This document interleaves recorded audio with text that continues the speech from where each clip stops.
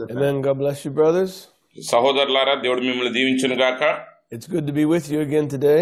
ఈ రోజు మరి ఒకసారి మీ మధ్య ఉండటం చాలా సంతోషంగా ఉన్నది. And we thank God for the service yesterday. నిన్నటి దినం కూడికను బట్టి దేవునికి వందనాలు చెల్లిస్తున్నాను. We had a wonderful time. మనం అద్భుతమైన సమయాన్ని కలిగి ఉన్నాము. Yesterday we spent some time looking at church order.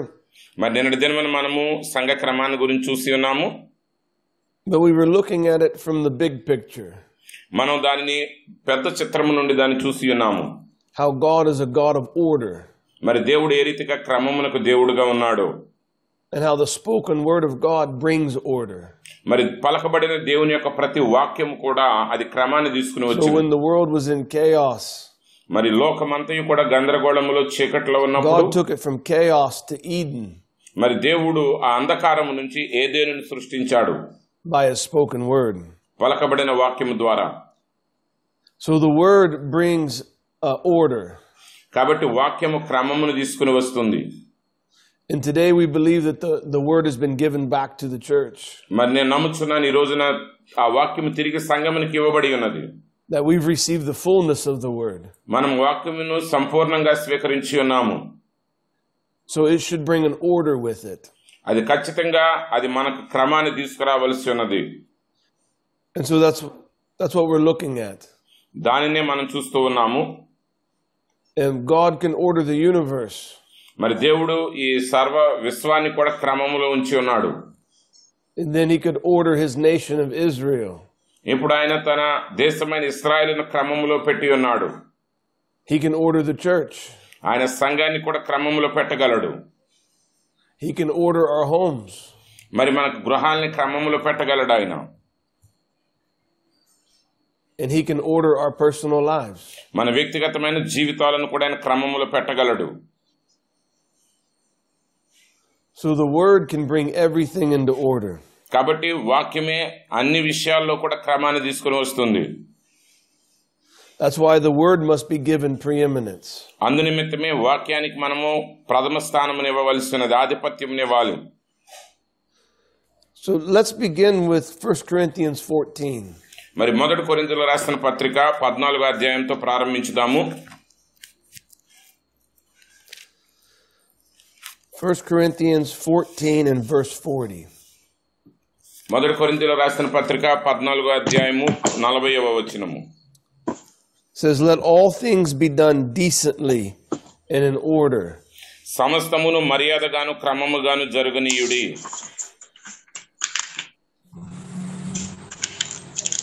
So Paul is telling the church that everything must be done decently and in order. కాబట్టి ఇక్కడ పౌలు గారు సంఘానికి చెప్తున్నాడు సమస్తము మర్యాదగాను క్రమముగాను జరగాలి.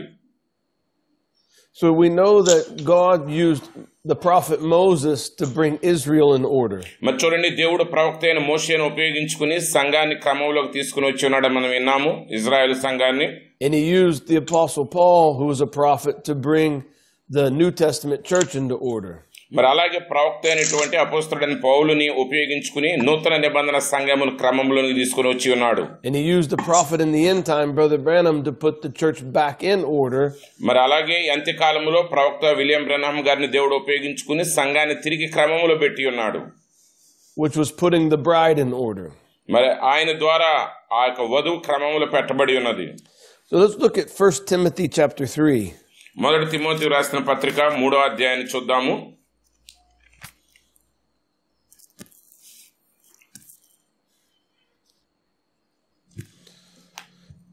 And let's look at verse 14. 14వ వచనమును చూద్దాము. These things write I unto thee, hoping to come unto thee shortly. శీఘ్రముగా నీ యొద్దకు వత్తునని నిరీక్షించి ఈ మాటలు నీకు వ్రాయిచున్నాను. But if I tarry long, that thou mayest know how thou oughtest to behave thyself in the house of God, which is the church of the living God, the pillar and ground of truth. ఆయనను నేను ఆలస్యం చేసిన ఎడల దేవుని మందిరములో అనగా జీవము గల దేవుని సంఘములో జనులెలాగూ ప్రవర్తింపవలెనో అది నీకు తెలియవలెనని ఈ సంగతులు నీకు వ్రాయిచున్నాను. ఆ సంఘము సత్యమునకు స్తంభమును ఆధారమునై ఉన్నది. So the Apostle Paul was telling them how they ought to behave themselves. మరి చూడండి, అపోస్తలుడైన పౌలు గారు వారు ఎలా ప్రవర్తించాలో వారికి బోధిస్తూ ఉన్నాడు. So we know that church order matters. మరి మనకు తెలుసు సంఘ క్రమం అనేది ఎంతో ప్రాముఖ్యమై ఉన్నది. It is important to God. అది దేవునికి ఎంతో ముఖ్యమైన సంగతిగా ఉన్నది. In the message, Brother Branham says, మరి వర్తమానంలో సోదరుడు బ్రెనమ్ గారు చెప్పారు, in the message, God identifying himself by his characteristics. దేవుడు తన గుణలక్షణముల ద్వారా గుర్తించబడుచున్నాడనే వర్తమానంలో. Now, if you'll just settle for a few minutes, మీరు గన కొద్ది నిమిషాలు గన స్థిరంగా కూర్చున్నట్లయితే, watch, be careful, be quiet. మరి నిశ్శబ్దంగా ఉండండి, జాగ్రత్తగా గమనించండి.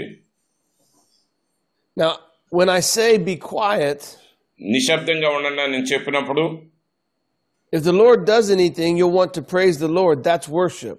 మరి చూడండి, ప్రభువు నీ కొరకు ఏదైనా చేసినప్పుడు నువ్వు ఆయన ఆరాధిస్తున్నావు, అది ఆరాధన. ఆయన స్తుతించినప్పుడు అది ఆరాధనగా ఉన్నది. But what I mean is just run around and get up. మరి నా మాట ఏంటంటే, మీరు లేచి దాని చుట్టూ తిరగండి. You know, that's irreverent. అది గౌరవ మర్యాదలుగా దాన్ని జరిగించవలసి ఉన్నది. And the Holy Spirit is very timid. మరి పరిశుద్ధాత్ముడు మృదువైన వ్యక్తిగా ఉన్నాడు. Very timid. చాలా మృదువైన వ్యక్తి. Just anything like that just leaves me. మరి చూడండి, అలాంటిది ఏదైనా సరే అది ఆయన వెళ్ళిపోయేటట్టు చేస్తుంది. And I just have to battle then again, see. మరి మరలా నేను పోరాటం చేయవలసి ఉన్నది, చూసారా? So Brother Branham is telling us కాబట్టి సోదరుడు బ్రహ్నం గారు ఇక్కడ చెప్తున్నారు మనకి, that you must be quiet. మీరు నెమ్మదిగా ఉండవలసి ఉన్నది. Keep still. మరి స్థిరంగా కదలకుండా ఉండండి. Don't move around. అటు ఇటు తిరగొద్దు. He was coming to a prayer line. మరి ఆయన ప్రార్థన వరుసలోనికి వస్తున్నప్పుడు, and he was going to show them the nature of the Holy Ghost. అక్కడ పరిశుద్ధాత్మ యొక్క స్వభావాన్ని ఆయన చూపిస్తున్నాడు. That he's very timid. ఆయన చాలా మృదువైన వ్యక్తి. Now when Brother Branham says be quiet, ప్రవక్త బ్రహ్నం గారు మీరు నిశ్శబ్దంగా ఉండండి అని చెప్పినప్పుడు, he doesn't mean you can't shout and praise the Lord. అంటే దాని అర్థము నువ్వు కేకలు వేస్తూ దేవుని స్తుతించవద్దు అని కాదు. He said that's a good thing. అది మంచి కార్యమే.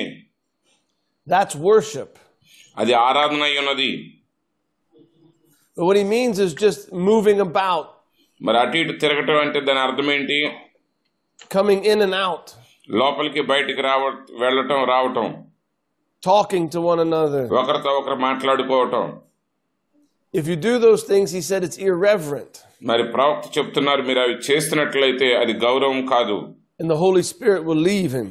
పరిశుద్ధాత్ముడు విడిచి వెళ్ళిపోతాడు. And then the prophet would have to battle to get back in the Spirit. మరలా ఆత్మలో వెళ్ళటానికి ప్రవక్త యుద్ధం చేయవలసి ఉన్నది. And you know, the brothers who minister understand this. మరి సేవకులైన సహోదరులకు ఈ సంగతులు అర్థమవుతాయి.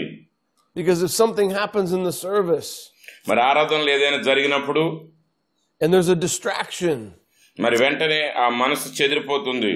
and it catches the people's attention, అది ప్రజల యొక్క మనసులను ఆకర్షిస్తుంది, వారి it దృష్టిని. breaks the continuity of the Spirit.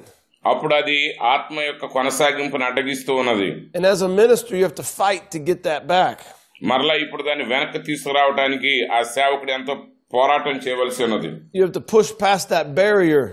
మరి ఆ అవరోధాన్ని దాటి వెళ్ళవలసి ఉన్నది. To get the people settled back down.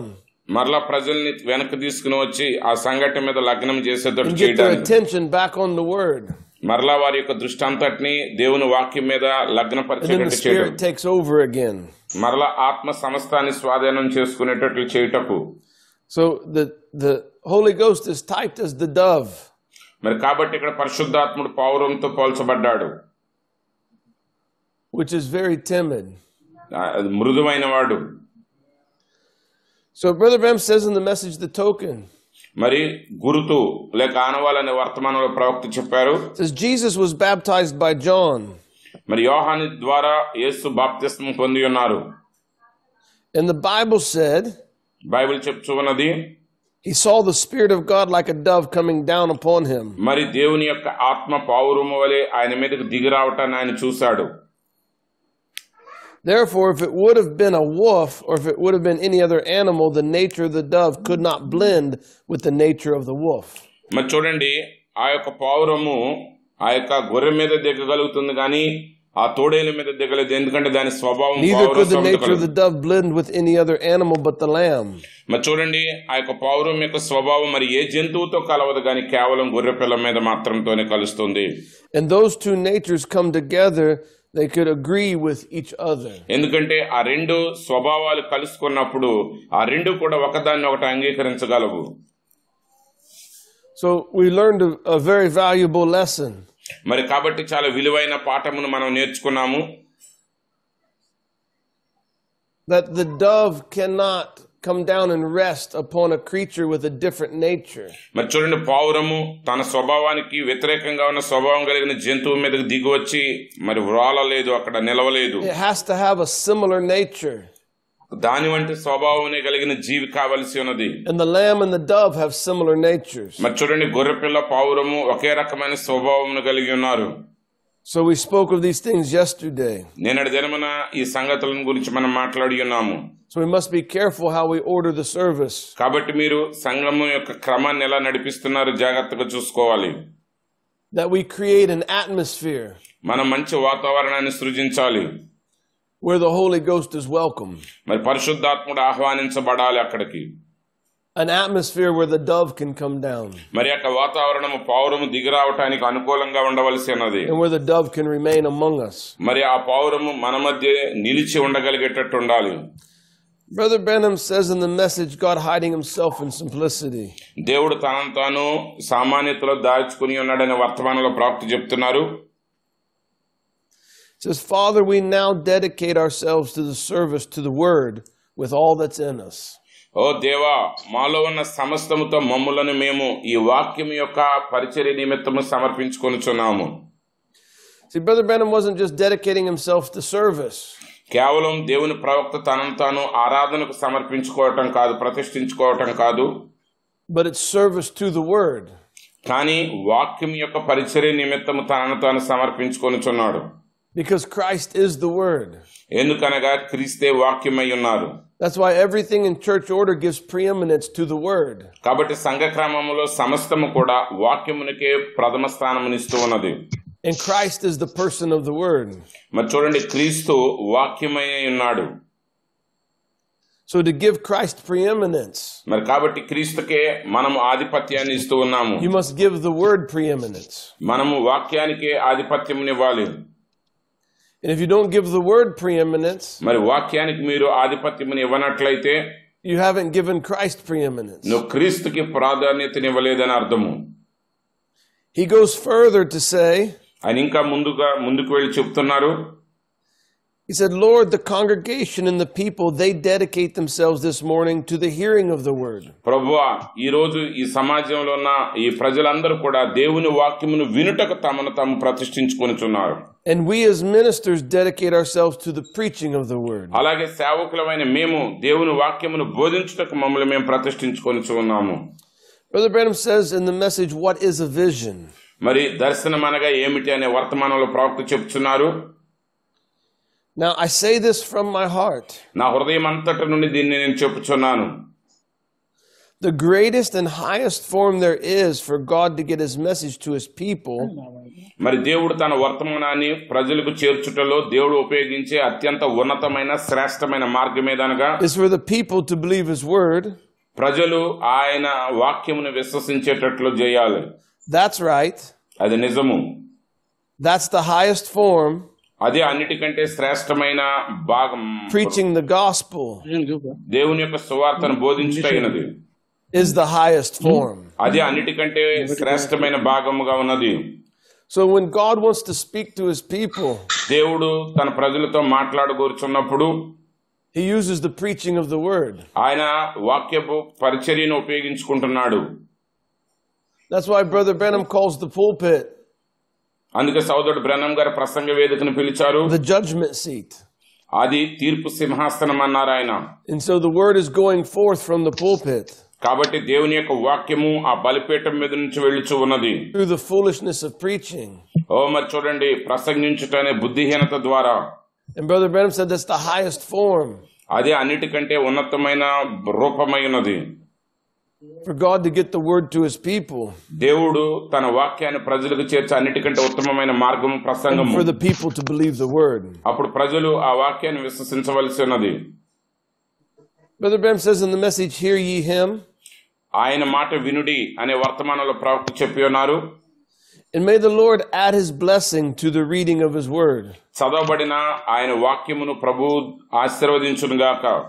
He says, and no matter in any kind of service. మరి చూడండి, అది ఎలాంటి ఆరాధనలో అయినప్పటికీ the word should have preeminence. వాక్యమునకే ప్రథమ స్థానమును ఆధిపత్యమును ఇవ్వవలసి ఉన్నది. It should be first. వాక్యమునకే ప్రథమ స్థానము. When Brother Branham says it should be first, మరి సోదరుడు బ్రహ్నం గారు అది మొదటి స్థానం అని చెప్పినప్పుడు he's not saying that the preaching goes first. మరి అంటే దాని అర్థము ప్రసంగం ముందని కాదు. But he's saying the word has first place. కానీ వాక్యమునకే ప్రథమ స్థానం ఇవ్వవలసి ఉన్నది. Everything's pointing to the word. ఎందుకంటే సమస్తమును కూడా వాక్యాన్ని చూపించాలి. Let's turn to 1 Chronicles. మరి మొదటి దినవృత్తాంతాలు చూద్దాము.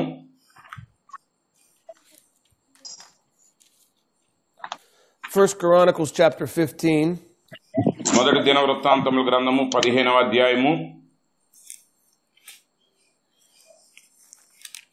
And let's begin with verse 11. 11వ వచనం నుండి ప్రారంభించుదాము. And David called for Zodok and Abiathar the priest, and for the Levites, for Uriel, Asaiah, and Joel, Shemaiah, and Eliel, and Aminadab. మరి మొదటి దినవృత్తాంతాల గ్రంథం 15:11. అంతటా దావీదు యాజకులైన సాదోకును అబ్యాతారును లేవీలైన ఊరియేలును ఆసాయ యోవేలు షమాయ ఎలీయేలు అమ్మీనాదాబు అని వారిని పిలిపించి వారితో And said unto them, Ye are the chief of the fathers of the Levites, sanctify yourselves both ye and your brethren, that you may bring up the ark of the Lord God of Israel unto the place that I prepared for it. లేవీల పితరుల సంతతులకును మీరు పెద్దలై ఉన్నారు. ఇంతకు ముందు మీరు ఇశ్రాయేలు దేవుడైన యెహోవా మందసమును మోయకు For because you did it not at the first, the Lord our God made a breach upon us, for that we sought him not after the due order. మనము మన దేవుడైన యెహోవా యొద్ద విధిని బట్టి విచారణ చేయకుండుట చేతను ఆయన మనలో నాశనము కలుగజేసెను. కావున ఇప్పుడు మీరును మీ వారును మిమ్మును మీరు ప్రతిష్ఠించుకుని నేను ఆ మందసమును. So the priest and the Levites sanctified themselves to bring up the ark of the Lord God of Israel. అప్పుడు యాజకులను లేవీయులను ఇశ్రాయేలుల దేవుడైన యెహోవా మందసమును తెచ్చుటకై తమ్మును తాము ప్రతిష్ఠించుకొనిది. And the children of the Levites bear the ark of God upon their shoulders with the staves thereof, as Moses commanded, according to the word of the Lord. తరువాత లేవీయులు యెహోవా సెలవిచ్చిన మాటను బట్టి మోషే ఆజ్ఞాపించినట్లు దేవుని మందసమును దాని దండెలతో తమ భుజముల మీద ఎత్తుకొనిది. And David spake to the chief of the Levites to appoint their brethren to be the singers with instruments of music, psalteries and harps and cymbals, sounding by lifting up the voice with joy. అంతటా దావీదు మీరు మీ బంధువులకు పాఠకులను పిలిచి స్వరమండలములు సితారాలు తాళములలోనో లోనగు వాయిద్య విశేషములతో గంభీర ధ్వని చేయుచు సంతోషముతో స్వరములెత్తి పాడునట్లు ఏర్పాటు చేయుడని లేవీయుల అధిపతులకు ఆజ్ఞ ఇచ్చెను. Now we know by the scriptures this is the second time that David is trying to bring the ark back into Israel. లేఖనాలలో మనం చూసినప్పుడు ఇది రెండవసారి దావీదు మందసాన్ని తీసుకురావడానికి ప్రయత్నిస్తున్నట్టుగా మనం చూస్తూ ఉన్నాము. The first time he brought it upon an ox cart. మొదటిసారి అతడు ఎద్దుల బండి మీద తీసుకుని వచ్చాడు. And they were rejoicing. వారు సంతోషించారు. And they were happy. వారు ఆనందంగా ఉన్నారు. Because the word was coming back. ఎందుకంటే వాక్యం తిరిగి వస్తూ ఉన్నది. But it wasn't in God's order. అయితే అది దేవుని క్రమంలో లేదు. See, they wanted the word. మరి వారు వాక్యాన్ని కోరుకున్నారు. And David was a man after God's own heart. మరి దావీదు దేవుని యొక్క హృదయానుసారుడైన మనుషుడై ఉన్నాడు. God loved David and ordained him to be the king. మరి దావీదుని దేవుడు ప్రేమించాడు, ఆయన రాజుగా అభిషేకించాడు. And David loved the Lord. మరి అలాగే దావీదు ప్రభువును ప్రేమించాడు. There was nothing wrong with their relationship. వారిద్దరి మధ్య సంబంధంలో ఏ యొక్క తేడా లేదు. David was the elect of God. దావీదు దేవుని చేత ఎన్నిక చేయబడిన వాడు. The people were the chosen people of God. మరి ఆ ప్రజలు దేవుని చేత ఎన్నిక చేయబడిన ప్రజలుగా The ఉన్నారు. ark contained the word of God. మరి ఆ యొక్క నిబంధన మందసములో దేవుని వాక్యం ఉన్నది. And the desire they had వారు కలిగి ఉన్న ఆశ to bring the ark into Jerusalem వారు ఆ మందసమును యెరూషలేములోని తీసుకురావాలని కోరుకున్నారు. was a godly desire. అది దైవికమైన ఆశ అయ్యున్నది. But because they didn't do it according to God's provided way, అయితే దేవుడు ఏర్పాటు చేసిన మార్గంలో వారు దానిని చేయలేదు కాబట్టి it caused death. మరణము రాబడింది. So David realizes దావీదు గ్రహించాడు, they failed to do it according to God's order. వారు దేవుని యొక్క క్రమం ప్రకారంగా చేయటంలో విఫలమయ్యారు. So he calls the Levites together మరి కాబట్టి ఆయన ఇప్పుడు లేవీలను పిలిపించాడు. and says, you have to carry the word. మీరు ఇప్పుడు వాక్యమును మోయవలసి ఉన్నది. Carry it upon your shoulders. ఆ వాక్యాన్ని మీ భుజముల మీద మోయండి. The Levites have to bring the word. మరి లేవీలు ఆ వాక్యమును తీసుకురావలసి ఉన్నది. Because that's what Moses had gave them. ఎందుకంటే అది మోషే ద్వారా వారికి ఇవ్వబడిన ఆజ్ఞ. As a commandment from the Lord. అది ప్రభువు నుండి ఇవ్వబడిన ఆజ్ఞగా ఉన్నది. And God doesn't change his mind. దేవుడు తన మనసుని అన్నటికీ మార్చుకొనడు. So they had to do it God's way. కాబట్టి ఇప్పుడు వారు దానిని దేవుని యొక్క క్రమంలో So చేయవలసి now when ఉన్నది. they go back to the proper church order, మరి ఇప్పుడు ఎప్పుడైతే సరైనటువంటి క్రమంలో వారు ప్రయాణించారో and they get everything in place, వారు సమస్తమును కూడా తగిన స్థానంలో ఉంచి ఉన్నారు. now they begin to bring the ark back into Jerusalem. ఇప్పుడు వారు మరలా ఆ నిబంధన మందసమును యెరూషలేమును తీసుకురావడం ప్రారంభించారు. But part of the restoration అయితే ఆ పునరుద్ధరణలో కొంత భాగము was singing. అది కీర్తనలు పాడుటై ఉన్నది. David had Levites appoint singers. మరి లేవీలు ఆ యొక్క గాయకులను ఏర్పాటు చేశారు. And musicians మరి అలాగే సంగీత వాయిద్యకారులను to go before the ark. మరి వారు ఆ నిబంధన మందసమునకు ముందుగా నడుస్తున్నారు.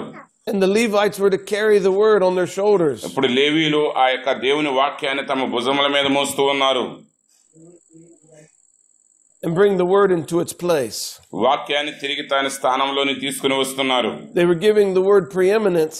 వారు వాక్యానికి ఆధిపత్యమునిచ్చారు. But they had to do it God's provided way.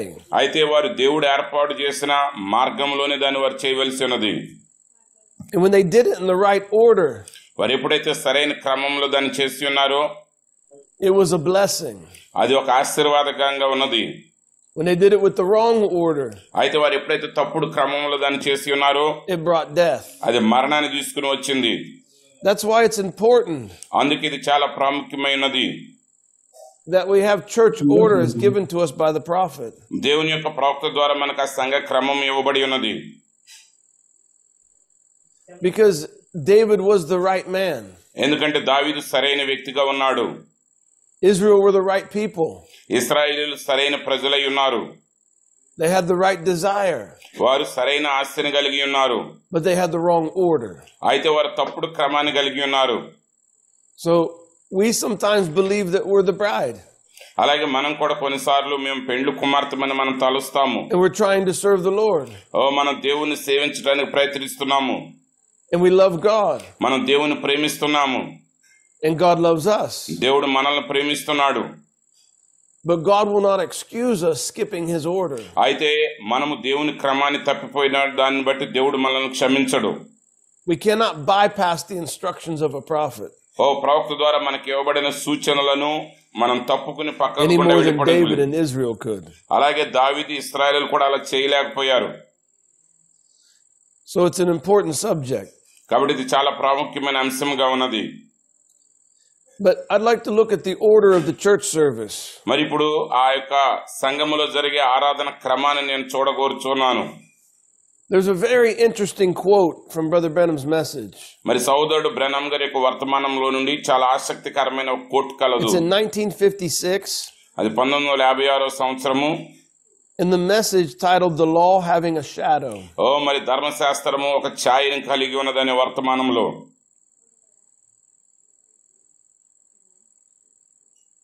The prophet says, I really love singing and music. మరి ప్రవక్త చెప్తున్నారు, నేను నిజముగా పాటలు పాడుటను సంగీతమును ప్రేమిస్తున్నాను. I know we all do. మనందరం కూడా అలా ప్రేమిస్తున్నామని నాకు తెలుసు. How many knows what the order of battle is for the Lord?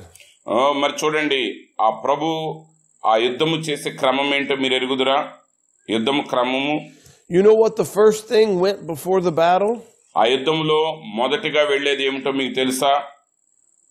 Singers and musicians went forth singing.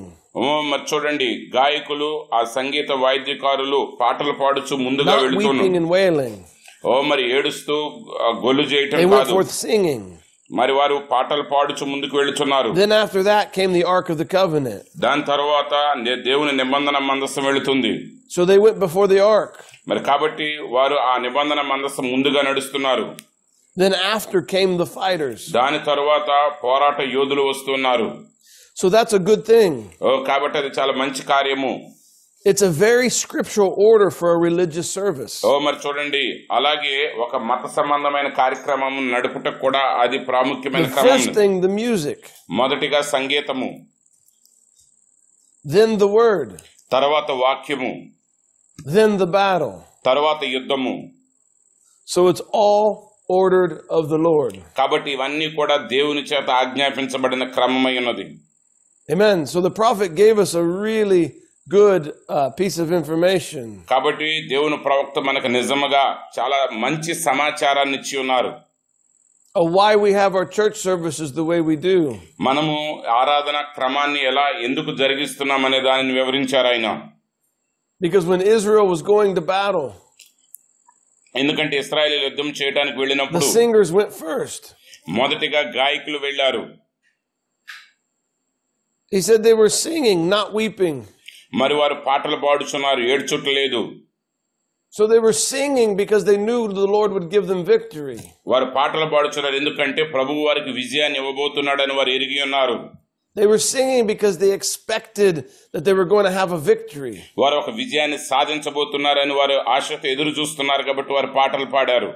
They weren't weeping and wailing because they expected defeat. మరి కానీ ఏడుస్తూ మరి విచారించేవారు అయితే అపజయం రాబోతుందని అనుకుంటున్నారు వాళ్ళు.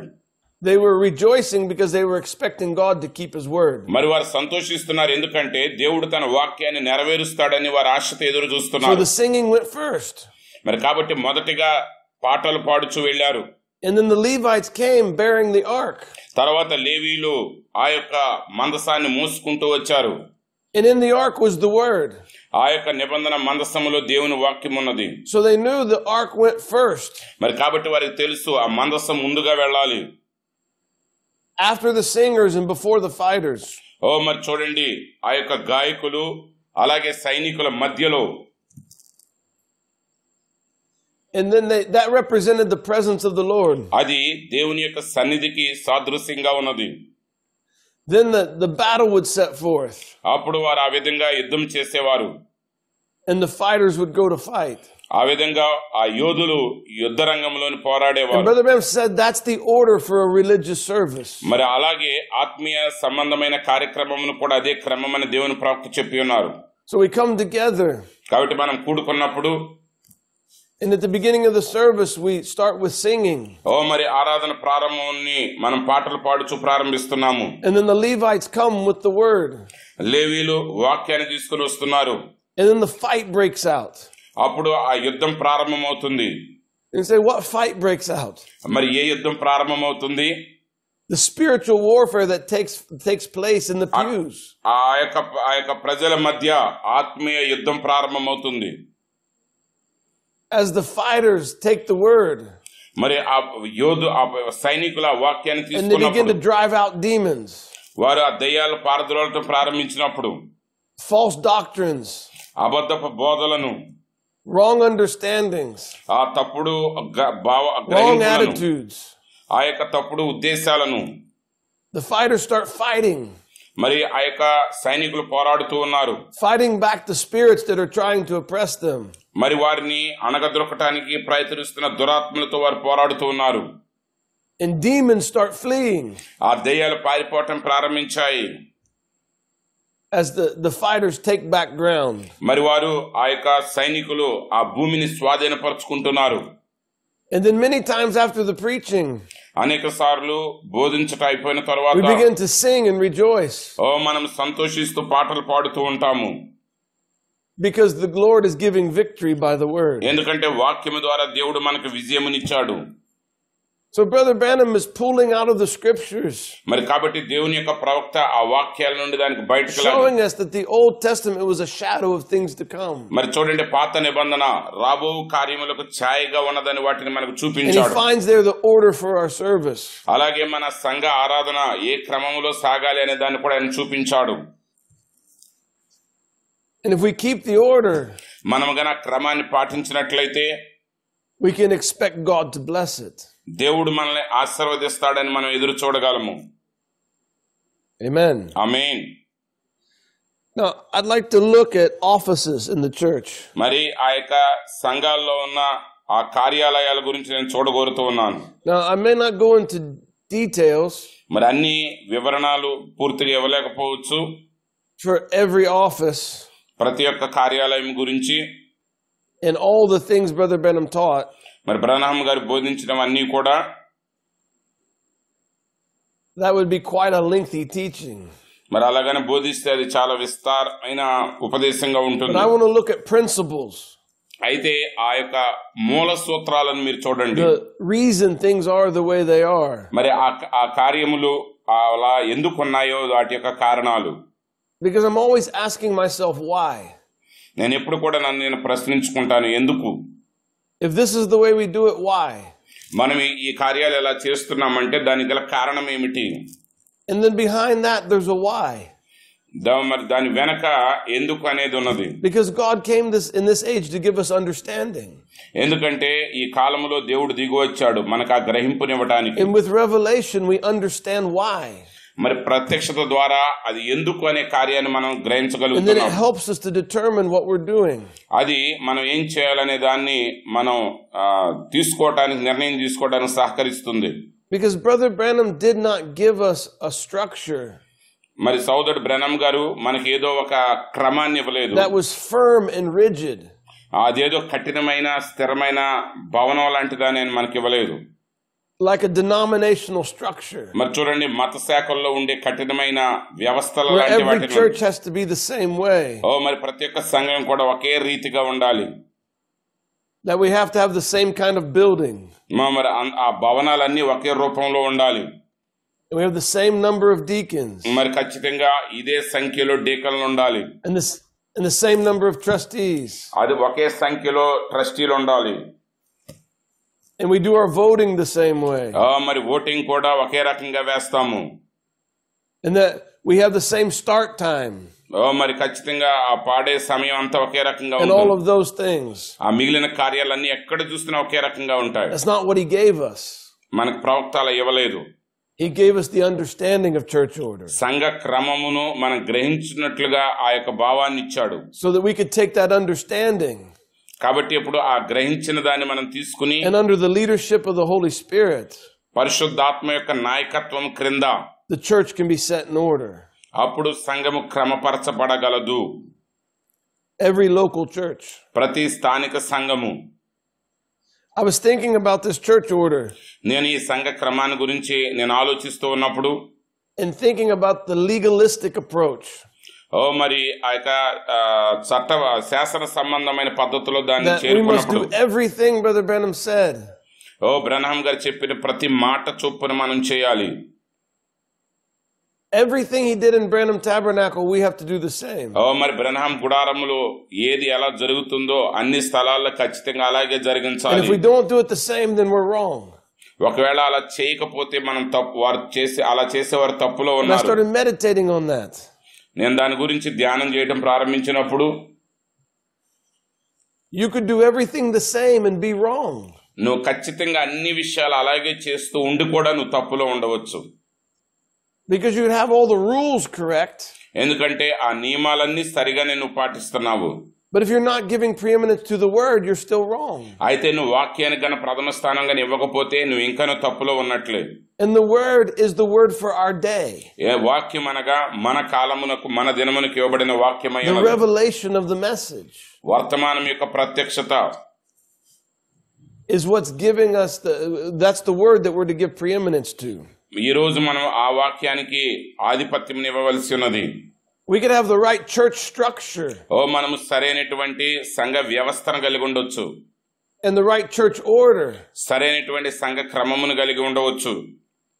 But if the Levites not carrying the word for this day, అయితే లేవీయులు ఈ కాలమునకు కావలసిన వాక్యాన్ని గన వారు గన మోయకపోతే it won't bring the presence of the Lord. వారు దేవుని యొక్క సన్నిధిని తీసుకురాలేరు.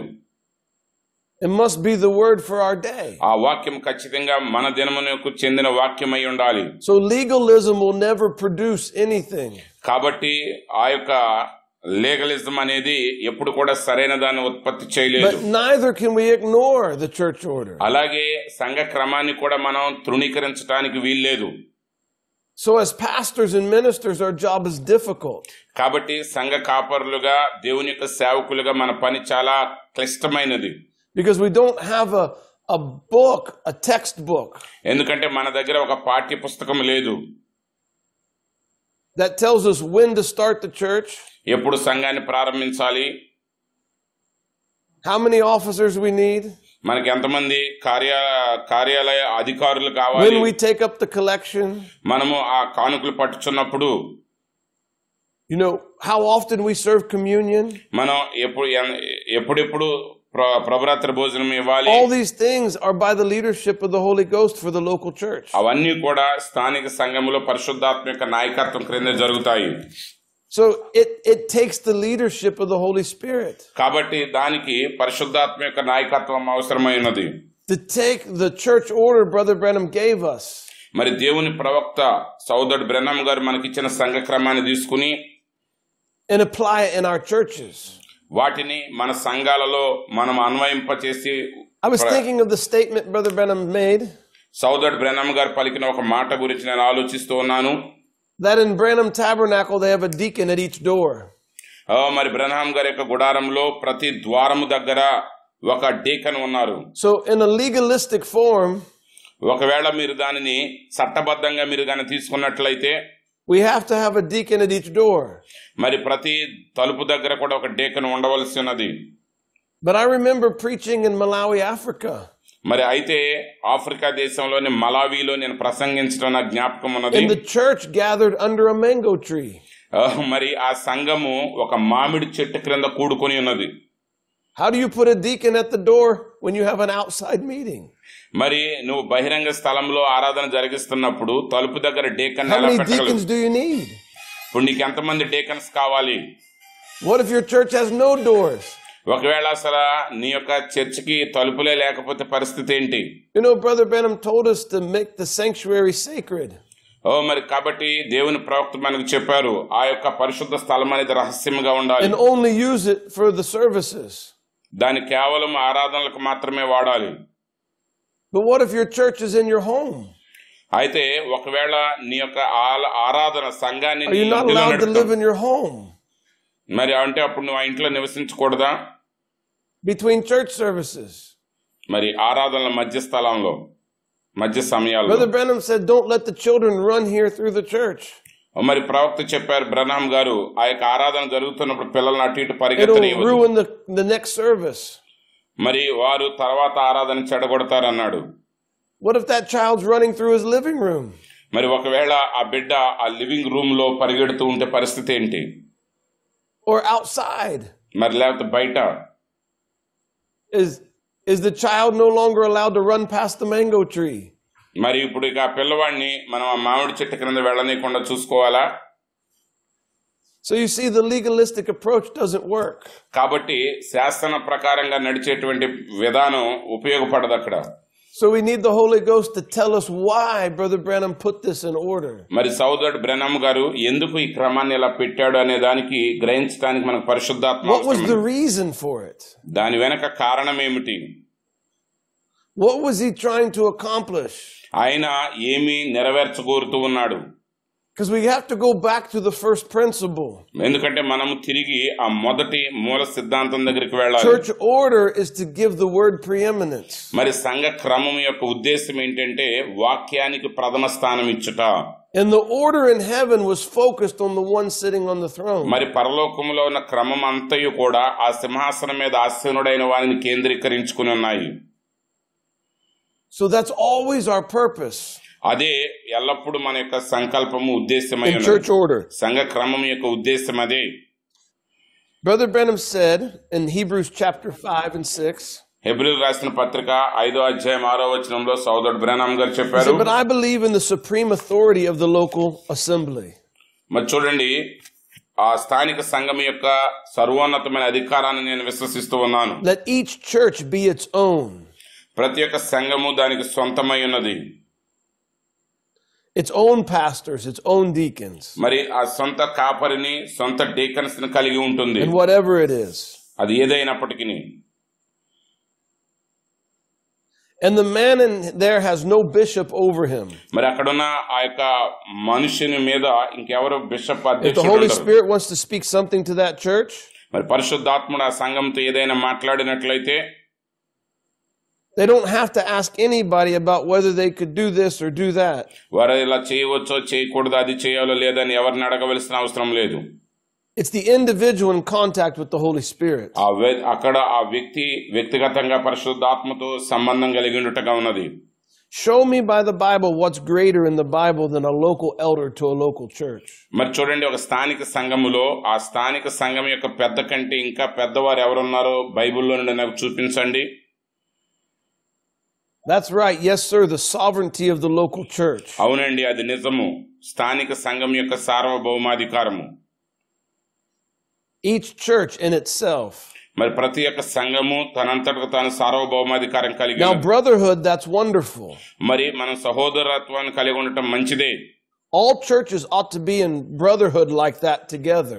మరి ప్రతి ఒక్క సంఘము కూడా ఆ రీతిగా సహోదరత్వాన్ని కలిగి ఉండాలి. But the sovereignty of the local church. అయితే స్థానిక సంఘం యొక్క సార్వభౌమాధికారము. In the Message Church Order from 1958. మరి సంఘ క్రమము 1958లో ప్రసంగించారు ఆ వర్తమానంలో. He says, so therefore here is my belief in God's word. ఇదిగో దేవుని వాక్యములో నా విశ్వాసం ఈ రీతిగా ఉన్నది. The way that the Branham Tabernacle at 8th and Penn Street here in Jeffersonville. మరి జెఫర్సన్విల్లోని 8వ పెన్ వీధిలో ఉన్నటువంటి బ్రెన్హామ్ గుడారము should be operated. అది ఈ రీతిగా తన కార్యాలు జరిగించాలి.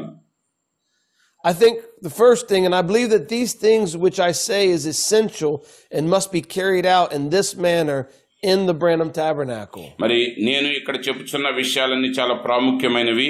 ఈ బ్రెన్హామ్ గుడారములో ఖచ్చితంగా ఇవి ఈ రీతిగా జరగవలసి ఉన్నవి. For it to prosper in the Lord. అది ప్రభువులో అభివృద్ధి చెందుటకు వీలుగా ఈ క్రమాన్ని పాటించాలి. So I think it's important for us to realize కాబట్టి మనం ఇది గ్రహించుట చాలా ప్రాముఖ్యమైనది. that Brother Branham was giving church order to his church. మరి దేవుని ప్రవక్త సంఘ క్రమాన్ని తన సంఘానికి ఇస్తూ ఉన్నారు. To the Branham Tabernacle. Branham గుడారమునికి ఇస్తూ ఉన్నారు. At 8th and Penn Street. మరి ఆ పెన్ స్ట్రీట్ అనే 8వ వీధిలో ఉన్న సంఘానికి. There are some things that he brought. అక్కడ కొన్ని విషయాలు ఆయన చెప్పారు. That only fit on the tabernacle on 8th and Penn Street. అది ఆ 8వ పెన్ వీధిలో ఉన్నటువంటి ఆ గుడారానికి మాత్రమే Because of the shape of the tabernacle.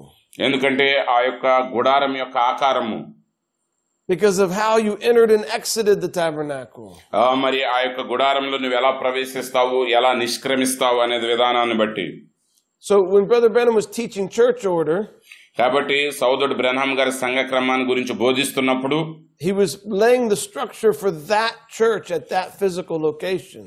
ఆ యొక్క భౌతికమైన స్థలంలో ఉన్న ఆ సంఘానికి ఆ యొక్క క్రమాన్ని ఆయన నిర్మిస్తూ ఉన్నాడు.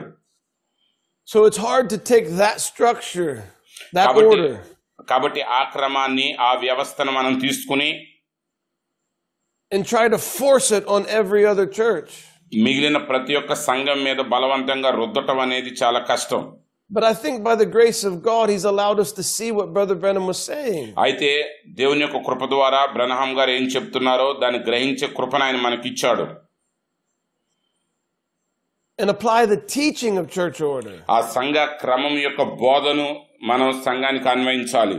The understanding of church order. సంఘ క్రమాన్ని గ్రహించుట. And apply that understanding to every one of our local churches. ఆ యొక్క సంఘ క్రమాన్ని మనం గ్రహించి ఆ పద్ధతిని మనం ప్రతి ఒక్క స్థానిక సంఘంలోనూ ఉపయోగించాలి. ఆమేన్. So we want to keep the order of the church. కాబట్టి మనం సంఘ క్రమాన్ని ఇలా పాటించట్లేదు. But we also must understand that the church is more than the building. అయితే మనం గ్రహించాలి సంఘం అనేది ఒక భవనానికంటే మించినదై ఉన్నది. The church is the people. మరి సంఘము అనగా ప్రజలై ఉన్నారు. The local assembly of believers. మరి స్థానిక సంఘములో ఉన్న విశ్వాసులు is the local church. ఆ విశ్వాసులే స్థానిక సంఘమై ఉన్నారు. And many times they gather in a building. మరి అనేక సార్లు వారు ఒక భవనములో కూడుకుంటారు. And there'll be an order that applies to that building. మరి చూడండి ఆ యొక్క క్రమము ఆ భవనములో అది అన్వయించబడుతుంది. But there's an order that also applies to the people. అయితే ఆ ప్రజలకు కూడా అన్వయించబడే ఒక క్రమం ఉన్నది. Whether they're in the building or not in the building. వారు ఆ భవనములో ఉన్నప్పటికీ ఆ భవనములో లేనప్పటికీ. Amen. Amen. The prophet of God says, దేవుని ప్రవక్త చెప్తున్నారు, now if there's anything wrong in the church that you ever know of, ఒకవేళ సంఘంలో ఏదైనా పొరపాటు తప్పిదమున్నదని నువ్వు ఎరిగి ఉన్నట్లయితే, if there's something wrong with some individual or some person, మరి ఎవరైనా వ్యక్తులలో లేక ఫలానా వ్యక్తులు ఒక పొరపాటు ఉన్నదని నువ్వు ఎరిగినట్లయితే, you're duty bound and will answer before God if you don't clear that thing out. మరి దానిని గన నువ్వు సరిచేయకపోతే దేవుని ఎదుట నువ్వు లెక్క అప్పగించవలసిన వాడివిగా ఉన్నావు. You, the church. సంఘమైన మీరు. Now remember, it's not on my shoulders. గుర్తుంచుకోనండి, ఇప్పుడు అది నా భుజముల మీద లేదు. It's on yours. అది మీ మీదనే ఉన్నది. And anything wrong in the church, God will make you answer for it. మరి సంఘములో ఏ తప్పిదం ఉన్నా సరే దేవుడు దానిని నీ దగ్గర లెక్క అప్పగించుకుంటాడు. That's right. అది నిజము. That's the way He runs His church. ఆ రీతిగానే తన సంఘాన్ని నడుపుతున్నాడు. That's the way it is in the Bible. పరిశుద్ధ గ్రంథంలో అది ఆ రీతిగా ఉన్నది. That's the order of the Bible. అది దేవుని వాక్యం యొక్క క్రమమై ఉన్నది. That's the sovereignty of the local church. అదే స్థానిక సంఘం యొక్క సార్వభౌమాధికారమై ఉన్నది. And the pastor is the head. మరియు సంఘ కాపరి దానికి శిరసై ఉన్నాడు.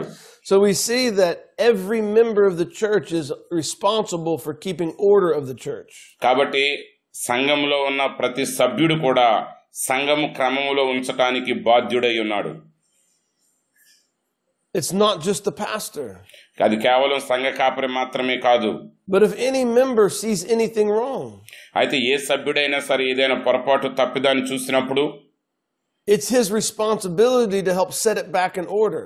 దానిని క్రమములో పెట్టడానికి సహాయపడవలసిన బాధ్యత అతడు కలిగి ఉన్నాడు. So if one believer sees another believer get out of line, మరి ఏదైనా ఒక విశ్వాసి మరొక విశ్వాసి క్రమం తప్పటాన్ని చూసినప్పుడు, not just in the building but in their life, కేవలము ఆలయంలో మాత్రమే కాదు వారి జీవితంలో కూడా, then it's that believer's responsibility to get the church back in order.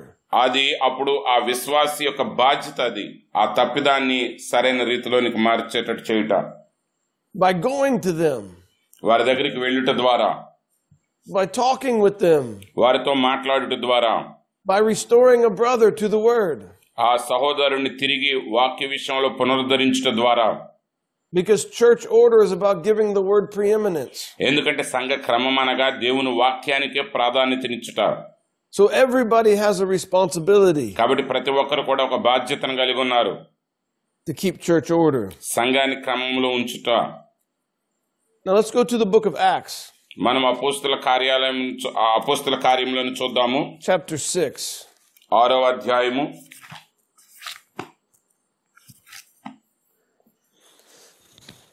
And I'd like to read from verse 1. మొదటి వచనం నుంచి నేను చదవగోరుతూ ఉన్నాను. And this will be the purpose of deacons in the beginning. మరి ప్రారంభంలో ఈ డీకన్స్ యొక్క సంఘ పెద్దల యొక్క ఉద్దేశం ఇదే.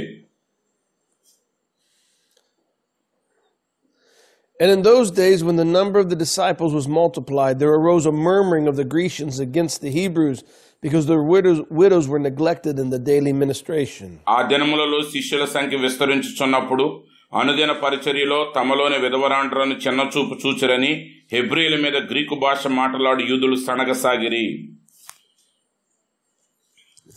Then the 12 called the multitude of the disciples unto them and said, It is not reason that we should leave the word of God and serve tables. అప్పుడు 12 అపోస్తలులు తమ యొద్దకు శిష్యుల సమూహమును పిలిచి, మేము దేవుని వాక్యము బోధించుట మాని ఆహారము పంచిపెట్టుట యుక్తము కాదు. Wherefore, brethren, look you out among you 7 men of honest report, full of the Holy Ghost and wisdom, whom we may appoint over this business. కాబట్టి సహోదరులారా, ఆత్మతోనూ జ్ఞానముతోనూ నిండుకొని మంచి పేరు పొందిన 7 మనుషులను మీలో మీరు ఏర్పరచుకునుడి, మేము వారిని ఈ పనికి నియమింతుము. But we will give ourselves continually to prayer and to the ministry of the word. అయితే మేము ప్రార్థన యందును వాక్య పరిచర్య యందును ఎడతెగక యుందుమని చెప్పిరి. Verse 6. 6వ వచనము. Whom they set before the apostles, and when they had prayed, they laid their hands on them. వారిని అపోస్తలుల ఎదుట నిలవబెట్టిరి, వీరు ప్రార్థన చేసి వారి మీద చేతులుంచిరి. And the word of God increased, and the number of the disciples multiplied in Jerusalem greatly, and a great company of the priests were obedient to the faith. దేవుని వాక్యము ప్రబలమై శిష్యుల సంఖ్య యెరూషలేములో బహుగా విస్తరించెను, మరియు యాజకులలో అనేకులు విశ్వాసమునకు లోబడిరి. So the original purpose of the deacons కాబట్టి ఈ యొక్క డీకన్స్ ని ఏర్పాటు చేయటలో ప్రథమ ఉద్దేశం was so ఏదనగా, that the disciples could focus on the word of God. మరి అప్పుడు శిష్యులు దేవుని వాక్యం మీద తమ దృష్టిని లగ్నం చేయటకు ఈ పెద్దలను And we నియమించారు. know that when they put the deacons in place, మరి వారు ఆ యొక్క సంఘ పెద్దలను ఏర్పాటు చేసినప్పుడు it says the word of God increased. మరి దేవుని యొక్క వాక్యము విస్తరించినది అని చెప్పుచున్నది. So if we want the word of God to increase, దేవుని యొక్క వాక్యము విస్తరించాలని మనం కోరుకున్నట్లయితే we need to keep the pastor focused on the word and prayer. మరి సంఘ కాపరి దృష్టి అంతా కూడా ప్రార్థనలోను దేవుని వాక్యం మీద ఎక్కువగా లగ్నం చేసేటట్లుగా మనం That's why Brother సహకరించాలి. Branham calls the deacons the assistants to the pastor. అందునిమిత్తమే బ్రన్హం గారు ఈ డీకన్స్ సంఘ కాపరికి సహకారులు అని చెప్పి ఉన్నాడు. So the deacon is to help take care of the people, మరి కాబట్టి సంఘ ప్రజలను జాగ్రత్తగా so that చూసుకున్నటకు the ministry can focus on the word. అప్పుడు పరిచర్య చేయువారు తమ దృష్టిని వాక్యం మీద ఎక్కువగా లగ్నం చేస్తారు. Because remember, church order has to do with keeping focus on the word. మరి గుర్తుంచుకోనండి, సంఘ క్రమం యొక్క ఉద్దేశమే ఆ పరిచర్య చేసేవారు వాక్యం మీద ఎక్కువ దృష్టి So the పెట్టడం. deacons were there to help the ministry, కాబట్టి ఇక్కడ డీకన్స్ ఆ సేవకునికి సహకరిస్తున్నారు. so that they could stay focused in prayer అప్పుడు వారు ఎక్కువగా ప్రార్థనలో వారు ఉండగలరు, and in the word. వాక్యంలో ఉండగలరు. And when they did that, వారు ఆ విధంగా ప్రార్థన వాక్యానికి the word of God ప్రాధాన్యత increased. అప్పుడు వాక్యము విస్తరిస్తుంది వారి మధ్య. So the office of a deacon is an important office మరి కాబట్టి సంఘ పెద్ద కార్యాలయం చాలా ప్రాముఖ్యమైన కార్యాలయమైనది. to help the word increase. మరి వాక్యము ప్రబలమగుటకు అది సహాయపడాలి. Amen. Amen. So we need deacons. కాబట్టి మనకు సంఘ పెద్దలు అవసరమై ఉన్నారు. Amen. Amen. I want to look at the office of pastor for a minute. మరి ఒక నిమిషము సంఘ కాపరి యొక్క కార్యాలయమును చూద్దాము. In 1 Peter chapter 5, మొదటి పేతురు పత్రిక 5వ అధ్యాయము verse 1. మొదటి వచనము.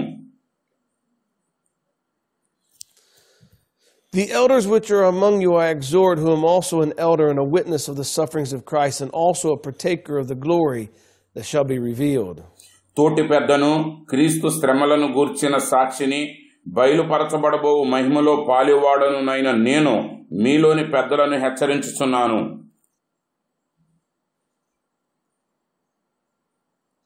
Feed the flock of God which is among you, and taking the oversight thereof, not by constraint but willingly, not for filthy lucre, but of a ready mind.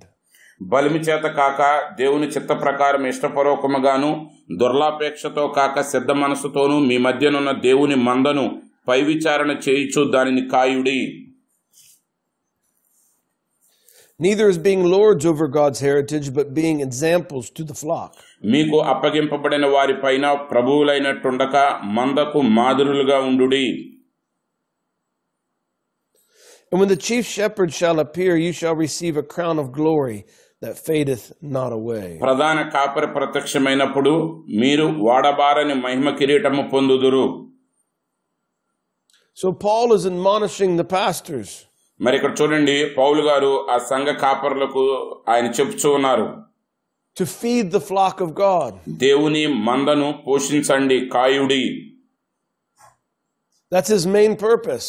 అది అతని యొక్క ప్రధాన ఉద్దేశమై ఉన్నది. To feed the flock of God. దేవుని మందను కాయుట, పోషించుట. So the deacons are there to assist the pastor. కాబట్టి అక్కడ సంఘ పెద్దలు ఆ సంఘ కాపరికి సహకారులుగా ఉన్నారు. To help him with the people. ఆ ప్రజల విషయంలో అతనికి వారు సహకరించాలి. To give him relief. మరి ఆయనకు కొంచెం వెసులుబాటు ఇచ్చుటకు. So he can focus on the word. అప్పుడు ఆయన తన దృష్టిని వాక్యం మీద ఎక్కువగా నిలపగలరు. So he can feed the sheep. అప్పుడు ఆయన సంఘాన్ని, ఆ యొక్క గొర్రెలను ఆయన పోషించగలడు. And he said taking the oversight thereof. మరి వాటిని ఆయన జాగ్రత్తగా చూసుకోగలడు. So the pastor has to watch over the congregation. కాబట్టి సంఘ కాపరి సంఘమంతటి మీద విచారణ చేయాలి. For the right reasons. సరైన కారణములను బట్టి. He said not being lords over God's heritage. మరి దేవుని యొక్క స్వాస్థ్యం మీద ప్రభువులుగా మీరు ఉండవద్దు. The pastor is not lording over God's people. మరి చూడండి, సంఘ కాపరి దేవుని ప్రజల మీద ప్రభువు కాదు. But he's watching over God's people. అయితే దేవుని ప్రజలను అతడు కాయుచున్నాడు, సంరక్షిస్తున్నాడు. By being an example to the flock. మరి చూడండి, అతడు ఒక మాదిరిగా ఆ మంద ఎదుట ఉంటున్నాడు. So it's not like a dictatorship. అది ఒక నియంతల వలె ఉండుట కాదు. But it's a shepherd and sheep. మరి కానీ ఆ గొర్రెల మధ్య గొర్రెల కాపరిగా ఉండాలి. And a sheep follow the shepherd. మరి గొర్రెల కాపరిని వెంబడించును. So the shepherd must lead by example. కాబట్టి గొర్రెల కాపరి ఖచ్చితంగా ఒక మాదిరికరంగా జీవించాలి. And the sheep will follow the shepherd. అప్పుడు ఆ గొర్రెల కాపరిని వెంబడిస్తాయి. And the shepherd will watch over the sheep. ఆ గొర్రెల కాపరి ఆ గొర్రెల పైన విచారణ చేస్తాడు. This is a picture that God is painting of a true pastor. మరి నిజమైన సంఘ కాపరి ద్వారా ఇలాంటి చిత్రాన్ని దేవుడు మన ఎదుట చిత్రించుచున్నాడు. Not like a king dictating the people. ఒక రాజు వలె ప్రజలను నియంత్రించడం కాదు. Because a king would say, you do this and you do that. రాజు అయితే నువ్వు ఇది చెయ్యి అని ఆజ్ఞాపిస్తాడు. And you go here and you go there. నువ్వు అక్కడికి వెళ్ళు, నువ్వు ఇక్కడికి వెళ్ళు. But a shepherd says, follow me. అయితే కాపరి అంటాడు, నన్ను వెంబడించుము. So the shepherd must be the Christian example. మరి కాబట్టి సంఘ కాపరి ఖచ్చితంగా క్రైస్తవ మాదిరి కలిగి ఉండాలి. Watching over. వారిని పైన పరిశీలన చేస్తూ, leading by example. మాదిరితో వారిని నడిపించాలి. And feeding the sheep.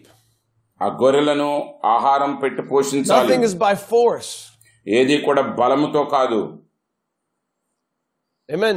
You never see a shepherd మనం ఎప్పుడు కూడా కాపరిని మనం చూడము with a bunch of ropes tied around the neck of the sheep.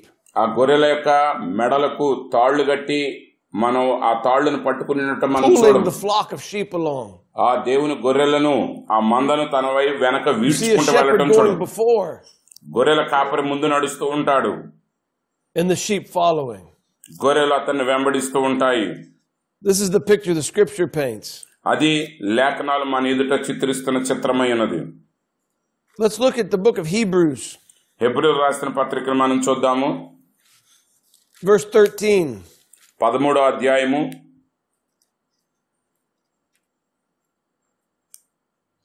and verse 17. 17వ వచనము. Obey them that have the rule over you, and submit yourselves, for they watch for your souls, as they that must give an account, that they may do it with joy and not with grief, for that is unprofitable for you. మీ పైన నాయకులుగా ఉన్నవారు లెక్క ఒప్పచెప్పవలసిన వారి వలె మీ ఆత్మలు కాయుచున్నారు. వారు దుఃఖముతో ఆ పని చేసిన ఎడల మీకు నిష్ప్రయోజనము గనుక దుఃఖముతో కాక ఆనందముతో చేయనట్లు వారి మాట విని వారికి లోబడి ఉండుడి.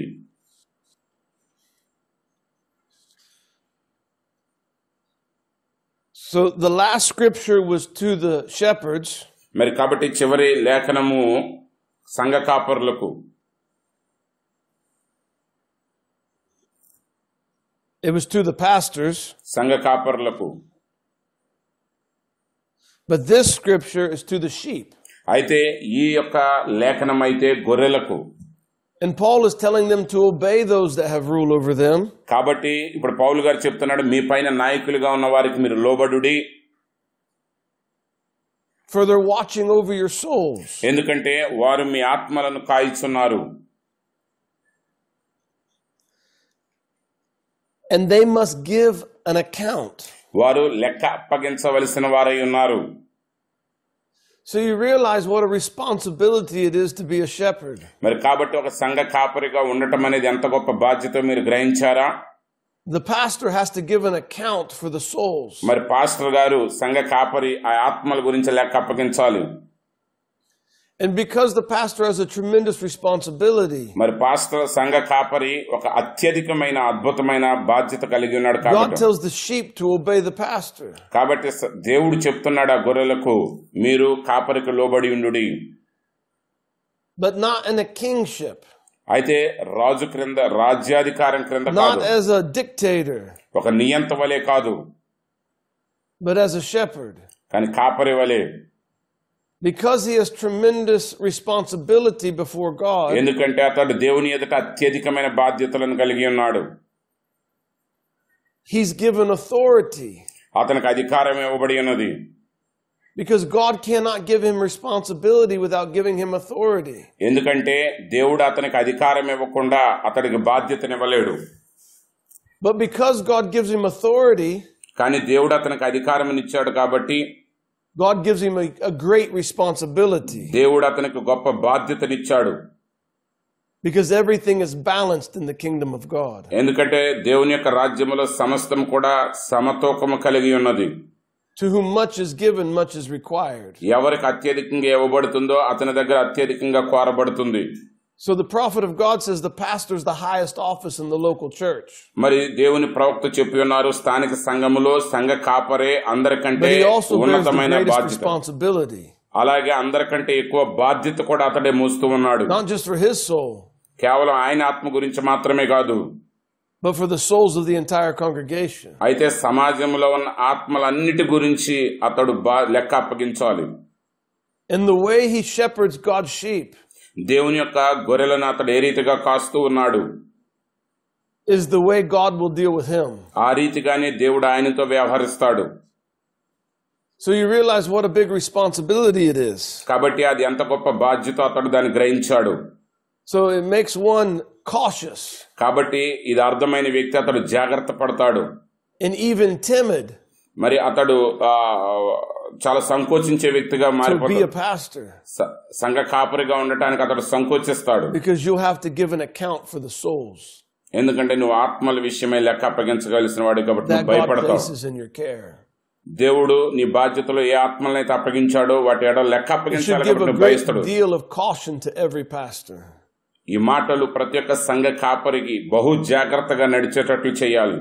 Because it's a big responsibility. ఎందుకంటే ఇది గొప్ప బాధ్యత. But because it's a big responsibility, అది గొప్ప బాధ్యత కాబట్టి God has given him a greater authority. దేవుడు ఆయనకు గొప్ప అధికారమునిచ్చాడు. And so God balances everything. కాబట్టి దేవుడు సమస్తాన్ని కూడా సమతూకంలో పెడుతున్నాడు. For the protection of the sheep. ఆ గొర్రెల భద్రత నిమిత్తము. Brother Branham speaks in the message of total deliverance. సంపూర్ణ విడుదల అనే వర్తమానంలో ప్రవక్త బ్రహ్మం గారు చెప్తున్నారు. He said the trustees has an office of their own. మరి అలాగే ట్రస్టీలు కూడా, ధర్మకర్తలు కూడా వారి వారి కార్యాలయాలు కలిగి ఉన్నారు. And the deacons have an office of their own. మరి అలాగే సంఘ పెద్దలు వారి వారి యొక్క కార్యాలయములు కలిగి The ఉన్నారు. Sunday school superintendent has an office of his own. అలాగే సండే స్కూల్ సూపరింటెండెంట్ కూడా ఆయన తన కార్యాలయమును కలిగి ఉన్నాడు. And the pastor is the head of the flock. అయితే సంఘ కాపరి ఆ యొక్క మందంతటికి కాపరిగా ఉన్నాడు, శిరస్సుగా. He says each one of these has things in common. మరి వీరిలో ప్రతి ఒక్కరు కూడా అందరికీ సమానమైన I కొన్ని think that your కార్యాలయాలు. meeting should not be together. మరి అయితే మీరు కూడుకొనకూడదు, but it should be as each office. మరి కానీ ప్రతి ఒక్కరు వారి వారి కార్యాలయంలోనే ఉండాలి. Because the deacons has nothing to do with the trustees. మరి సంఘ పెద్దలకి ధర్మకర్తలతో ఏ సంబంధం లేదు. Unless they've got some business to present to them. మరి అక్కడ వారి ఎదుట ఏదైనా ఒక విషయాన్ని గురించి వివరించే విషయం ఉంటే తప్ప. So the trustee is over the finance and things of the building. మరి చూడండి, అలాగే ధర్మకర్తలు ఆ యొక్క ఆర్థిక వ్యవహారాల గురించి, ఆ భవనం యొక్క విషయాల గురించి వారు చూసుకుంటారు. They have nothing with the deacons. వారికి సంఘ పెద్దలతో ఏ సంబంధం లేదు. The deacons are the policemen of the church. మరి ఆ సంఘ పెద్దలు ఆ సంఘమునకు పోలీసుల వలె ఉన్నారు. And the assistants to the pastor. వారు సంఘ కాపరికి సహకారులుగా ఉన్నారు.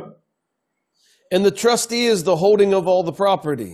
మరి అలాగే ఆ ధర్మకర్తలు ఆ యొక్క ఆస్తులన్నిటిని కూడా సంరక్షిస్తూ ఉంటారు.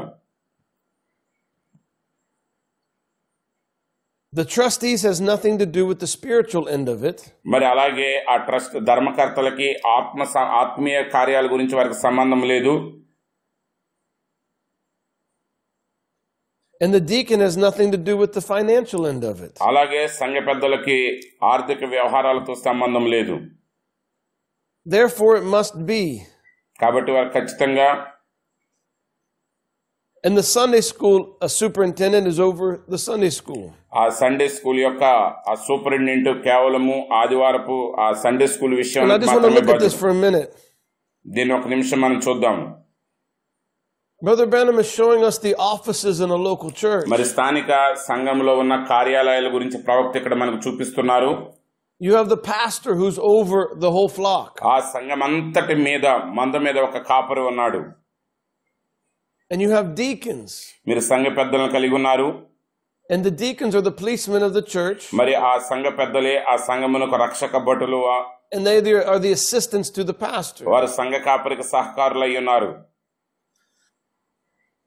So they're spiritual helpers to him. వారు ఆత్మీయ సహకారులై ఉన్నారు ఆయనకి. And spiritual assistants to the flock. మరి ఆ మందకి ఆత్మీయ సహకారులై ఉన్నారు. And the trustees are over all the financial. మరి అలాగే ఆ ధర్మకర్తలు ట్రస్టీలు ఆర్థిక వ్యవహారాలు చూసుకుంటారు. And over all the physical. భౌతిక సంబంధమైన వాటన్నిటిని చూసుకుంటారు వాళ్ళు. So everything the church owns. మరి సంఘానికి దాని యొక్క property. అది కలిగి ఉన్న ఆస్తులు, the monies. ధనము. The trustees are over all of that. వాటన్నిటి మీద ధర్మకర్తలు ఆధిపత్యాన్ని కలిగి ఉన్నారు. And he says everyone has their own office. కాబట్టి ప్రతివారు ఎవరి కార్యాలయాలు, ఎవరి బాధ్యతలు వారు కలిగి ఉన్నారు. They have their own position. వారు తమ స్వంత స్థానాలను కలిగి ఉన్నారు. And so he tells them not to mix. కాబట్టి ఆయన చెప్తున్నాడు వాటిని మీరు కలిపివేయవద్దు. And this is an important principle. ఇది చాలా ప్రాముఖ్యమైన భాగముగా ఉన్నది, నియమముగా ఉన్నది. And it brings protection to the flock. అది మందకు భద్రతని తీసుకొని వస్తుంది. Because the ones who have the spiritual oversight, ఎవరైతే ఆత్మీయ విషయాల మీద బాధ్యత కలిగి ఉన్నారో, are not in control of the money and all the property.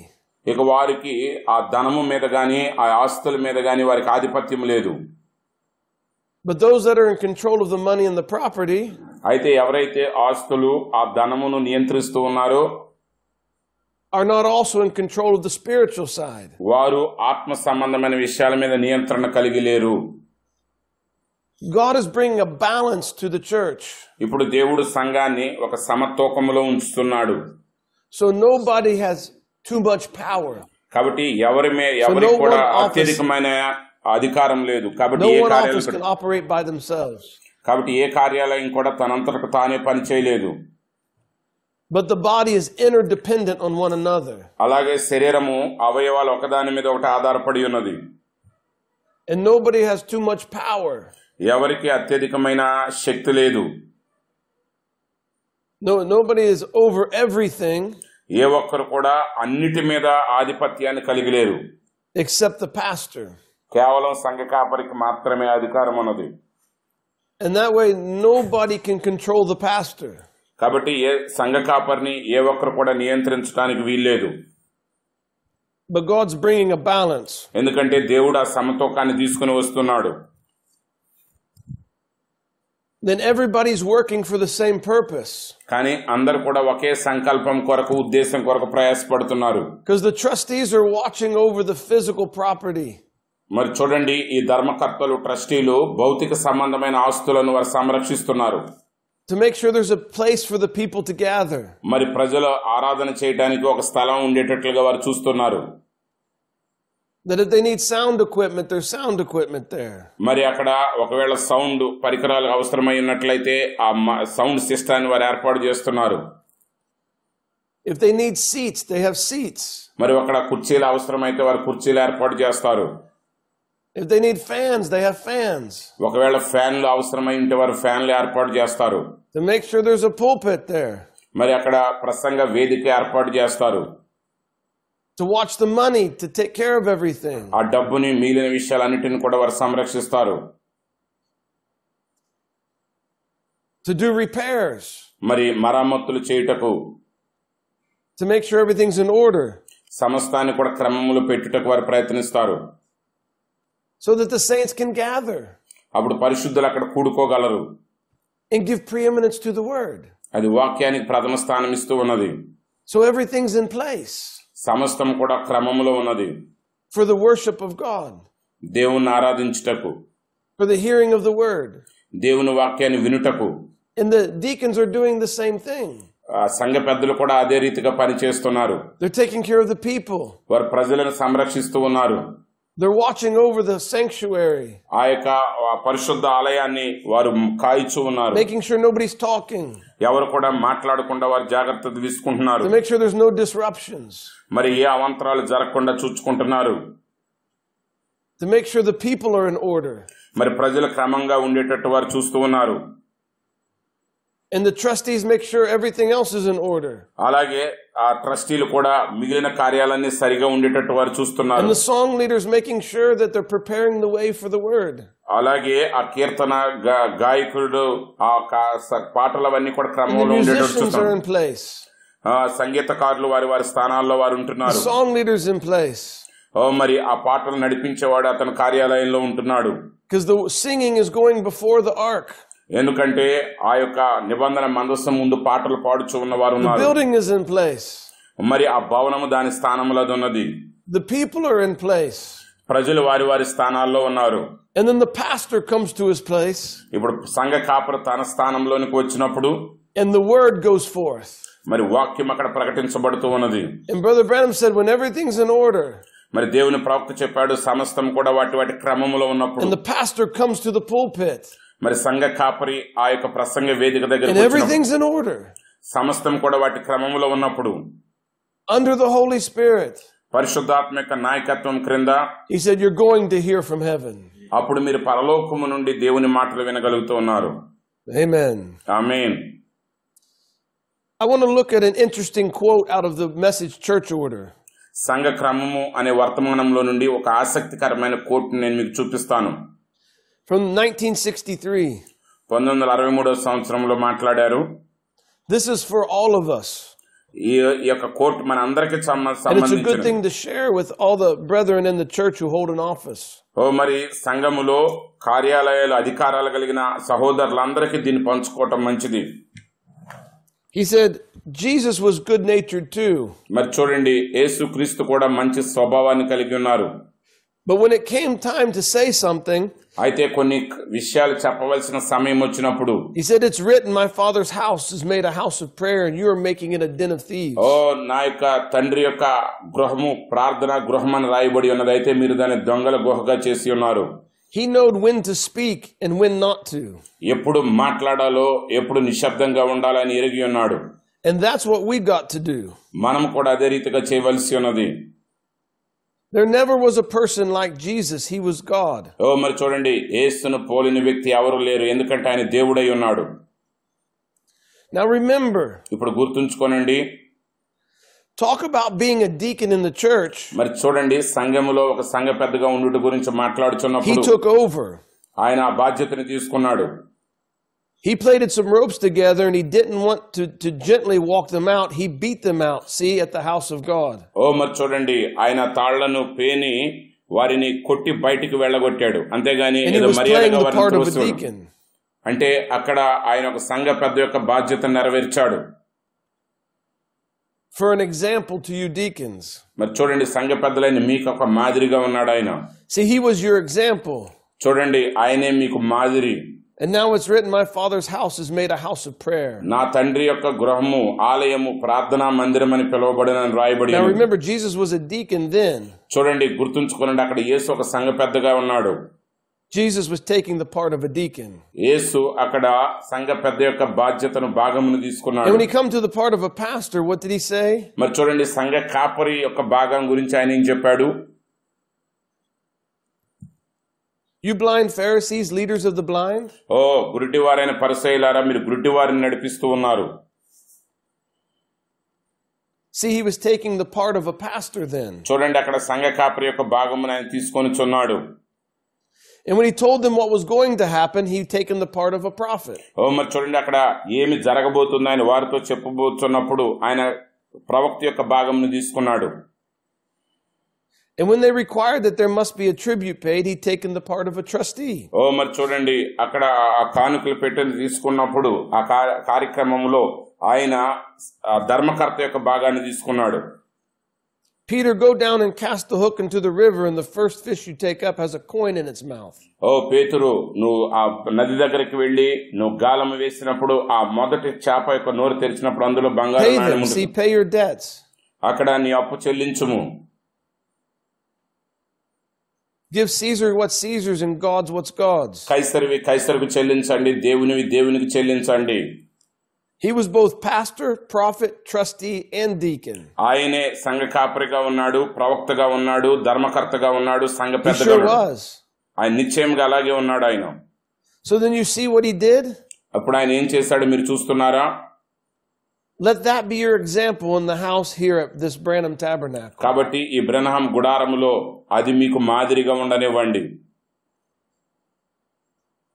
That we want to be a house that he'll be honored in with everything. ఓ మరి మనము ఎలాంటి గృహముగా ఆలయముగా ఉండాలంటే మనలో ఉన్న సమస్తముతో ఆయన మహిమపరిచే వారిగా In ఉండాలి. every office, in every place. ప్రతి స్థలములో ప్రతి కార్యాలయము. That there'll be no taking back. మనం ఏమాత్రం కూడా వెనకడుగు వేయకూడదు. See, Jesus played the part of every office. మరి చూడండి, యేసు ప్రతి కార్యాలయం యొక్క భాగమును ఆయన అక్కడ నెరవేర్చాడు. For our example. మనకు మాదిరిగా ఉండుటకు. And Brother Branham said, let that be an office. Let that be an example to every office. ఓ సోదరుడు బ్రహ్మం గారు చెప్పారు, అది ప్రతి ఒక్క కార్యాలయమునకు అధికారికి ఒక మాదిరిగా ఉండను గాక. And Brother Branham told us to have these offices in the church. మరి సోదరుడు బ్రహ్మం గారు ప్రతి సంఘములో ఈ కార్యాలయములు ఉండాలని చెప్పి ఉన్నారు. But how many of each is up to every local assembly? అయితే ఎవరెవరు ఎంత సంఖ్యలో ఉండాలి అనేది స్థానిక సంఘం నిర్ణయించుకుంటుంది. And when to add another deacon or another trustee, it's up to the local assembly. మరి వారు మరొక సంఘ పెద్ద నియమించాలన్నా మరొక ధర్మకర్త నియమించాలన్నా అది స్థానిక సంఘం It is all based on the need. అదంతా కూడా వారి అవసరతకు ఆధారంగా చేసుకుని ఉంటుంది. That we need to keep everything in order. మనం సమస్తమును కూడా క్రమములో ఉంచవలసి ఉన్నది. To give preeminence to the word. మనము వాక్యమునకే ప్రథమ స్థానమునివ్వాలి. So if you have more people, you need more deacons. నీకు ఎక్కువ మంది ప్రజలు వచ్చినప్పుడు ఎక్కువ మంది సంఘ పెద్దలు అవసరమై ఉంటారు. If you have a larger building, నువ్వు పెద్ద భవనాన్ని కలిగి ఉంటే and many seats and air conditioning and audio and visual equipment. మరి ఎక్కువ కుర్చీలు కావాలి, అక్కడ ఆడియో వీడియో పరికరాలు కావాలి, సౌండ్ సిస్టమ్ కావాలి. You need more trustees. నీకు ఇంకా ఎక్కువ మంది ధర్మకర్తలు అవసరమై ఉంటారు. And see, that's up to each local assembly. అది అంతా కూడా స్థానిక సంఘం యొక్క బాధ్యత అయి ఉన్నది. Brother Branham said, సోదరుడు బ్రెనమ్ గారు చెప్పారు, so when I was here, నేను ఇక్కడ ఉన్నప్పుడు it used to be నేను ఎలా జరిగేదంటే, I was the pastor. నేను సంఘ కాపరిగా ఉన్నాను. I was the song leader. నేనే పాటలను నడిపించేవాడిగా ఉండేవాడిని. I took up the offerings. ఆ కానుకలు నేనే పట్టేవాడిని. I paid the debts. అప్పులు నేనే చెల్లించేవాడిని. I was the janitor. నేనే ఆ యొక్క సహకారుగా పనిచేసేవాడిగా ఉండేవాడిని. I was the carpenter. నేనే వడ్రంగిగా ఉండేవాడిని. And I cleaned the ashes out of the stove. మరి ఆ యొక్క ఆ పొయ్యి నుండి కింద పడినటువంటి ఆ బూడిదను నేనే శుభ్రం చేసేవాడిని. I done whatever come along that needed to be done. అక్కడ ఏ అవసరతలు వస్తుంటాయో ఆ అవసరతలన్నీ నేను Then I నెరవేర్చేవాడిని. worked at the public service company on the side. అదే సమయంలో నేను పబ్లిక్ సర్వీస్ కంపెనీలో కూడా ఉద్యోగం చేశాను. So when Brother Branham was beginning, కాబట్టి సోదరుడు బ్రెనమ్ గారు ఆయన యొక్క ప్రారంభ దినములలో, when the church was first being formed, మరి ఆ సంఘం మొదటగా స్థాపించబడినప్పుడు he was everything. ఆయనే సమస్తాన్ని చేశాడు. So we know that Brother Branham told the offices to stay separate. మరి కాబట్టి ఎప్పుడైతే సోదరుడు బ్రెనమ్ గారు ఆ కార్యాలన్నింటినీ విభజించమని చెప్పాడో, That the deacons do their part and the trustees do their part. సంఘ పెద్దలు వారి భాగమును నెరవేర్చాలి, ధర్మకర్తలు వారి భాగమును And నెరవేర్చాలి, the pastor has his part. సంఘ కాపరి తన భాగాన్ని కలిగి ఉన్నాడు. But in the beginning of his church, he played all the parts. అయితే ఆయన సంఘం యొక్క ప్రారంభ దినాల్లో అన్ని బాధ్యతలు ఆయన నెరవేర్చాడు. Because there was nobody else to do it. ఎందుకంటే ఆ కార్యాలు చేసడానికి వేరెవరు లేరు. This is why you can't take a legalistic approach. అందు నిమిత్తమే మీరు ఒక ధర్మశాస్త్ర సంబంధమైన విధానంలో దాన్ని చూడటానికి వీల్లేదు. When we apply the church order. మనం సంఘ క్రమాన్ని అన్వయించినప్పుడు, So as the church grows, మరి సంఘము విస్తరించుచున్న కొలది there was more people, more brethren to take those offices. మరి ఎక్కువ మంది ప్రజలు వస్తూ ఉన్న కొలది ఎక్కువ మంది సహోదరుల God కార్యాలయాలు raised up తీసుకుంటారు. helpers దేవుడు సహాయకులను లేపుతాడు. to fill the offices. ఆ కార్యాలయములను ఆయన నింపుతాడు. So that the preeminence could always be on the word. కాబట్టి ఆ యొక్క ఆధిపత్యం ఎప్పుడు కూడా దేవుని వాక్యం మీద ఉంటుంది. So God must lead every local church. కాబట్టి దేవుడే ప్రతి ఒక్క స్థానిక సంఘంలో నడిపించవలసి ఉన్నది. To keep everything in order. సమస్తమును కూడా క్రమములో ఉంచుటకు. To give Christ the word preeminence. వాక్యమైన క్రీస్తుకు ఆధిపత్యమునిచ్చుటకు. Now I received a few questions from Brother Samuel. Brother Samuel గారు కొన్ని ప్రశ్నలు పంపించారు నాకు. That some brothers had asked. కొంతమంది సహోదరులు ఆ ప్రశ్నలను అడిగి ఉన్నారు. And I just want to go through those quickly.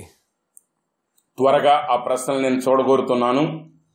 The first question was, మొదటి ప్రశ్న, in any circumstances can the believers leave the church? ఏ పరిస్థితులలోనైనా ఒక విశ్వాస సంఘమును విడిచిపెట్టవచ్చునా? The answer is yes. అవును, జవాబు అవును. But it doesn't make them right. అయితే అది వారిని సరైన వారిగా చేయదు దానిని. Because we don't control people. ఎందుకంటే మనం ప్రజలను నియంత్రించట్లేదు. They must follow the shepherd willingly. వారు ఇష్టపూర్వకముగా కాపరిని వెంబడించాలి. You cannot force a sheep to follow you. మరి బలిమి చేత గొర్రెలు నిన్ను వెంబడించేటట్లు నువ్వు చేయలేవు. They're free to go at any time. ఎప్పుడైనా వెళ్ళిపోవటానికి వారు స్వతంత్రులు. But it does not mean that God will not make them accountable. అంటే దాని అర్థము దేవుడు వారిని ఆ విషయంలో బాధ్యులను చేయడానికి కాదు. వారు లెక్క They will అప్పగించాలి. be wrong. వారు తప్పుగా చేయవచ్చు. And God will have to bring correction. దేవుడే ఆ దిద్దుబాటుని చేయవాడు. But we cannot control people. కానీ మనం ప్రజలను నియంత్రించలేము. Brother Branham said in Christ is the mystery of God revealed. దేవుని మర్మమైన క్రీస్తు బయలుపరచబడిన వర్తమానంలో బ్రహ్మం గారు చెప్పారు, He said, stay with your pastor. మీ సంఘ కాపరితో నిలిచి ఉండండి. He's the shepherd and you give him respects. ఓ ఆయన కాపరిగా ఉన్నాడు, నీవు ఆయన గౌరవించు. He'll lead you through because he's ordained of God to do so. ఆయన మిమ్మలను అద్దరికి నడిపించిన, ఎందుకంటే ఆ విధంగా మిమ్మల్ని నడిపించుటకు అతడు దేవుడి చేత నిర్ణయించబడిన వాడు. I think one of the main problems we face in the church ఈ రోజు సంఘములో మనం ఎదుర్కొనే ప్రధాన సమస్య ఏంటంటే is a lack of revelation and too much intellectualism. మరి ప్రత్యక్షత కొదువుగా ఉన్నది, అత్యధికమైన మానవ జ్ఞానం పెరిగిపోయింది. People are making decisions with their mind, not by the leadership of the Holy Ghost. ప్రజలు వారి మనస్సును బట్టి నిర్ణయాలు తీసుకుంటున్నారు కానీ పరిశుద్ధాత్మ యొక్క నడిపింపును బట్టి కాదు. So they have no revelation of who their pastor is. కాబట్టి వారి యొక్క కాపరి ఎవరు అనే ప్రత్యక్షత వారికి లేదు. They just made a choice. వారు ఎంపిక చేసుకున్నారు. And it was their choice. అది వాళ్ళ యొక్క ఎంపిక. Doesn't mean it was God's choice. అది వాళ్ళు ఎంపిక చేసుకున్నారంటే అది దేవుని యొక్క ఎంపికని కాదు. And they feel like because it was their choice that they can choose another. మరి వాళ్ళు అనుకుంటున్నారు అది మా ఎంపిక కాబట్టి మేము ఎవరినైనా ఎంపిక చేసుకోవచ్చు మరలా అని. But I believe God has given every sheep a pastor. అయితే నేను నమ్ముతున్నాను ప్రతి గొర్రెకు దేవుడు ఒక కాపరిని ఇచ్చాడు. If God requires us as sheep to submit to the elder, మరి చూడండి, దేవుడు గొర్రెలను కాపరికి లోబడమని చెప్పినప్పుడు then God must provide for us an elder. అలాగే దేవుడు తప్పకుండా ఆ పెద్దను అనగా కాపరిని ఏర్పాటు చేయవలసి ఉన్నది. So that we can fulfill the word of God in our lives. అప్పుడే మనం దేవుని యొక్క వాక్యాన్ని మన జీవితంలో నెరవేర్చగలము. But it must be a God-given pastor. అయితే దేవుడు అనుగ్రహించిన సంఘ కాపరి ఉండవలసి ఉన్నది.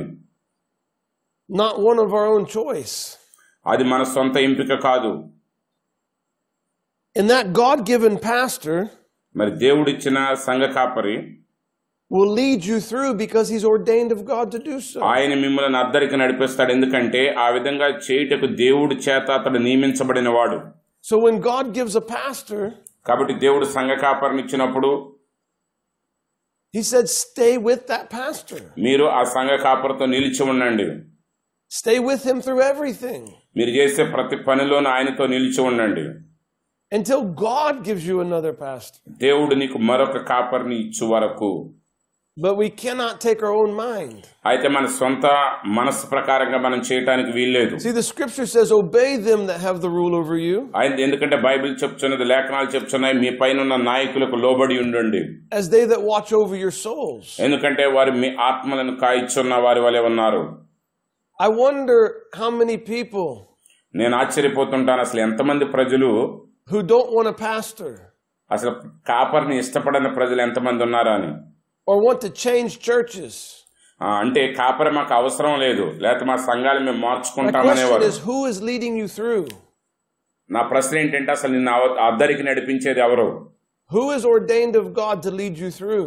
నిన్ను అక్కడి వరకు నడిపించడానికి దేవుడు నియమించిన వ్యక్తి ఎవరు? And who is answering for your soul? నీ ఆత్మలకు లెక్క అప్పగించేది ఎవరు? See, it's really a much bigger issue than most people realize. ప్రజలు గ్రహించిన దానికంటే కూడా ఇది చాలా పెద్ద సమస్య. Amen. Amen. That doesn't mean that God will never move someone. అంటే దాని అర్థం దేవుడు ఎవరిని కూడా ఒక స్థలం నుంచి మరొక చోటకి నడిపించడానికి కాదు. God can move his sheep where he wants to. దేవుడు తన గొర్రెలను ఎక్కడికి నడిపించగోరితే అక్కడికి నడిపిస్తాడు ఆయన. But it must be his leadership. కానీ ఖచ్చితంగా అది ఆయన నాయకత్వమై ఉండాలి. And Brother Branham told us. సోదరుడు బ్రహ్నాం గారు మనకు చెప్పి ఉన్నారు. So when the man leaves the word, you leave the man. ఒక వ్యక్తి వాక్యాన్ని విడిచిపెట్టినప్పుడు నీవు ఆ వ్యక్తిని విడిచిపెట్టుము. Paul says, "Be ye followers of me, even as I am of Christ." మరి పౌలు గారు చెప్పారు, నేను క్రీస్తుని వెంబడించుచున్న రీతిగా నన్ను మీరు వెంబడించండి అన్నాడు ఆయన. So if a shepherd starts leading away from Christ, ఎప్పుడైతే కాపరి క్రీస్తుకు దూరంగా నడిపిస్తున్నాడో, and he leaves the word, అతడు వాక్యాన్ని విడిచిపెట్టినప్పుడు, then you're told to leave him. అప్పుడు నీవు ఆయన్ని విడిచిపెట్టమని చెప్పబడుచున్నది. But other than that, కానీ అది తప్ప మరి ఏ విషయంలోనూ he tells us to stick with our pastor. మీ సంఘ కాపరితో నిలిచి ఉండమని ఆయన చెప్తున్నాడు. Then we as pastors, అలాగే సంఘ కాపరులుగా we must trust మనం ఖచ్చితంగా నమ్మాలి. that my sheep will hear my voice. నా గొర్రెలు నా స్వరము వినును. and another shepherd they will not follow. మరొక కాపరి యొక్క స్వరమును అవి వినవు. God never told us to go get sheep దేవుడు మనల్ని చెప్పలేదు మీరు వెళ్ళి గొర్రెలు తెచ్చుకోండి అని. and grab them and pull them into our fold. వాటిని పట్టుకుని మన మందలోనికి లాక్కుని రండి అని చెప్పలేదు. And ఈడ్చుకురా tie them down. అక్కడ వాటిని కట్టివేయమని చెప్పలేదు. వాటిని Or fence them in. వాటి చుట్టూ కంచె వేయమని చెప్పలేదు. But he said, my sheep will hear my voice. కానీ ఆయన అన్నారు నా గొర్రెలు నా స్వరమును వినును. And they will not follow another one. అవి మరొకరిని వెంబడించవు.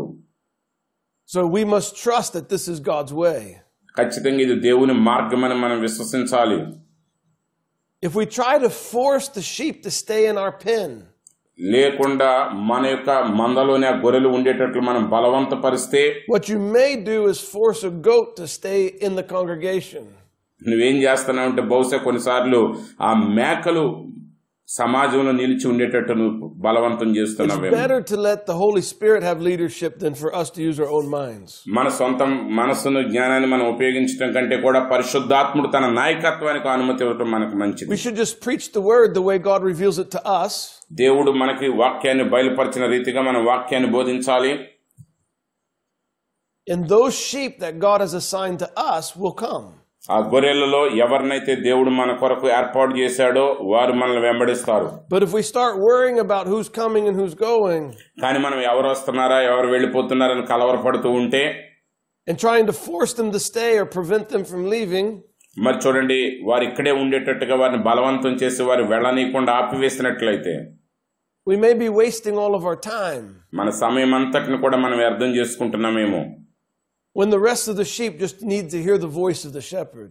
మరి ఆ మందలోని మిగిలిన గొర్రెలు బహుశా కాపరి యొక్క స్వరాన్ని వినగొరుతున్నాయి. అవి వెంబడిస్తాయి. Another question మరొక ప్రశ్న ఏమిటంటే when rebelled believers go to another church, can the other pastor allow them simply without talking to the affected pastor? మరి చూడండి ఒక సంఘములోని విశ్వాసులు మరొక సంఘానికి వెళుతూ ఉంటే ఆ సంఘ కాపరి ఈ మొదటి సంఘ కాపరిని సంప్రదించకుండా వారిని అనుమతించవచ్చా? The answer is yes. జవాబు అవును. He can do as he wishes. ఆయనకి ఇష్టమైన రీతిలో అతడు చేయవచ్చు. Because every church is sovereign.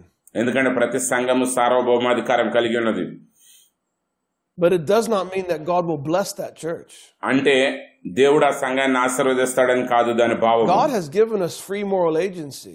దేవుడు మనకి స్వేచ్ఛగా ఎంపిక చేసుకునే మార్గాన్ని ఇచ్చాడు. And he has not taken it away. దాన్ని మన నుంచి ఆయన తీసివేయలేదు. That other pastor can take in somebody like that. మరి మరొక కాపరి వారిని ఆ విధంగా చేర్చుకోవాలనుకుంటే చేర్చుకునేవాడిని. But if they're in rebellion, కానీ తిరుగుబాటు చేసిన వారు and refuse to be reconciled, మరి వారు సమాధాన పడటాన్ని త్రోసివేసినట్లయితే they will bring that spirit into your church. ఆ ఆత్మని వారు నీ సంఘంలోనికి కూడా మోసుకుని వస్తారు. And if you want that spirit in your church, ఆ ఆత్మ నీలో నీ సంఘంలో ఉండాలని నువ్వు కోరుకుంటే then God will allow you to welcome them in. అప్పుడు దేవుడు నీకు అనుమతిస్తాడు వారిని ఆహ్వానించడానికి. But it will be a problem. కానీ అది నీకు సమస్య అవుతుంది. See, free moral agency చూడండి స్వేచ్ఛగా ఎంపిక చేసుకునే అవకాశము always proves what we believe about the word. వాక్యాన్ని గురించి మనం ఏమి నమ్ముతున్నామో అది రుజువుపరుస్తుంది. God will not force anyone. దేవుడు ఏ ఒక్కరిని బలవంతపరచడు. And neither will any true ministry force anyone. అలాగే నిజమైన ఏ పరిచారకుడు కూడా ఎవరిని బలవంతం చేయడు.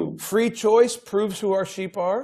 కాబట్టి ఆ స్వేచ్ఛగా ఎంపిక చేసుకునేదే ఎవరు నిజమైన గొర్రెలు రుజువుపరుస్తుంది. And free choice proves what we believe. ఆ స్వేచ్ఛగా ఎంపిక చేసుకునేది మనం ఏమి విశ్వసిస్తున్నామో But it doesn't mean it's right. కానీ అది సరైన పని అని మాత్రం అది కాదు. They could still be wrong by the word. వారి యొక్క వాక్యానుసారంగా వారు చేసే పని తప్పు అయి ఉండొచ్చు. Amen. Amen. The next question was తర్వాత ప్రశ్న other pastors are ordaining the rebelled believers as ministers and pastors. Is it scriptural? కొంతమంది సేవకులు తిరుగుబాటు చేసి వెళ్ళిన విశ్వాసులకి అభిషేకం ఇస్తున్నారు. సేవకులుగా అభిషేకిస్తున్నారు. అది సరైనదేనా? I'd like to read 1 Corinthians chapter 5. నేను మొదటి కొరింథీయులకు రాసిన పత్రిక 5వ అధ్యాయాన్ని చదవగోరుతూ ఉన్నాను. Verse 5. 5వ అధ్యాయము 5వ వచనము. To deliver such a one unto Satan for the destruction of the flesh, that the spirit may be saved in the day of the Lord Jesus. మన ప్రభువైన యేసుక్రీస్తు నామమున మీరును నా ఆత్మయు మన ప్రభువైన యేసుక్రీస్తు బలముతో కూడా వచ్చినప్పుడు అట్టి వానిని సాతానుకు అప్పగింపవలెను. ఎందుకు ఆ దినమందు యేసు దినమందు వాని ఆత్మ రక్షించబడినట్లు. Your glorying is not good. Know you not that a little leaven leaveneth the whole lump? మీరు అతిశయపడుట మంచిది కాదు. పులిసిన పిండి కొంచెమైనను ముద్దంతయు పులియజేయునని మీరు ఎరగరా? So a little leaven, a little sin కొంచెం పాపము, కొంచెం పులిసిన పిండి will affect the entire congregation. మిగిలిన సమాజం అంతటి మీద ప్రభావాన్ని చూపిస్తుంది. If somebody is in rebellion to the word of God, ఎవరైనా సరే దేవుని వాక్యం విషయంలో తిరుగుబాటు చేస్తే they're under a wrong spirit. వారు అబద్ధపు ఆత్మ క్రింద ఉన్నారు. If you bring that in, you bring that wrong spirit into your church. ఒకవేళ దాన్ని లోపలికి అనుమతిస్తే తప్పుడు ఆత్మని నువ్వు లోపలికి నీ సంఘానికి అనుమతిస్తున్నావు. And then if you ordain them to hold an office or to preach, వారిని నువ్వు ప్రసంగించడానికి గాని ఏదైనా ఒక కార్యాలయం కొరకు నిర్ణయించినట్లయితే, నియమించినట్లయితే నువ్వు ఆ సంగతిని మరింత చెడగొడుతున్నావు. So may God deal with each local church. కాబట్టి దేవుడు ప్రతి స్థానిక సంఘముతోనూ ఈ విషయంలో వ్యవహరించును గాక.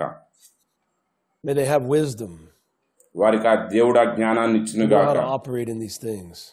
ఈ విషయాల్లో ఎలా ప్రవర్తించాలో, ఎలా కార్యాలు చేయాలో దేవుడు సహాయం చేయను గాక. Now the last question.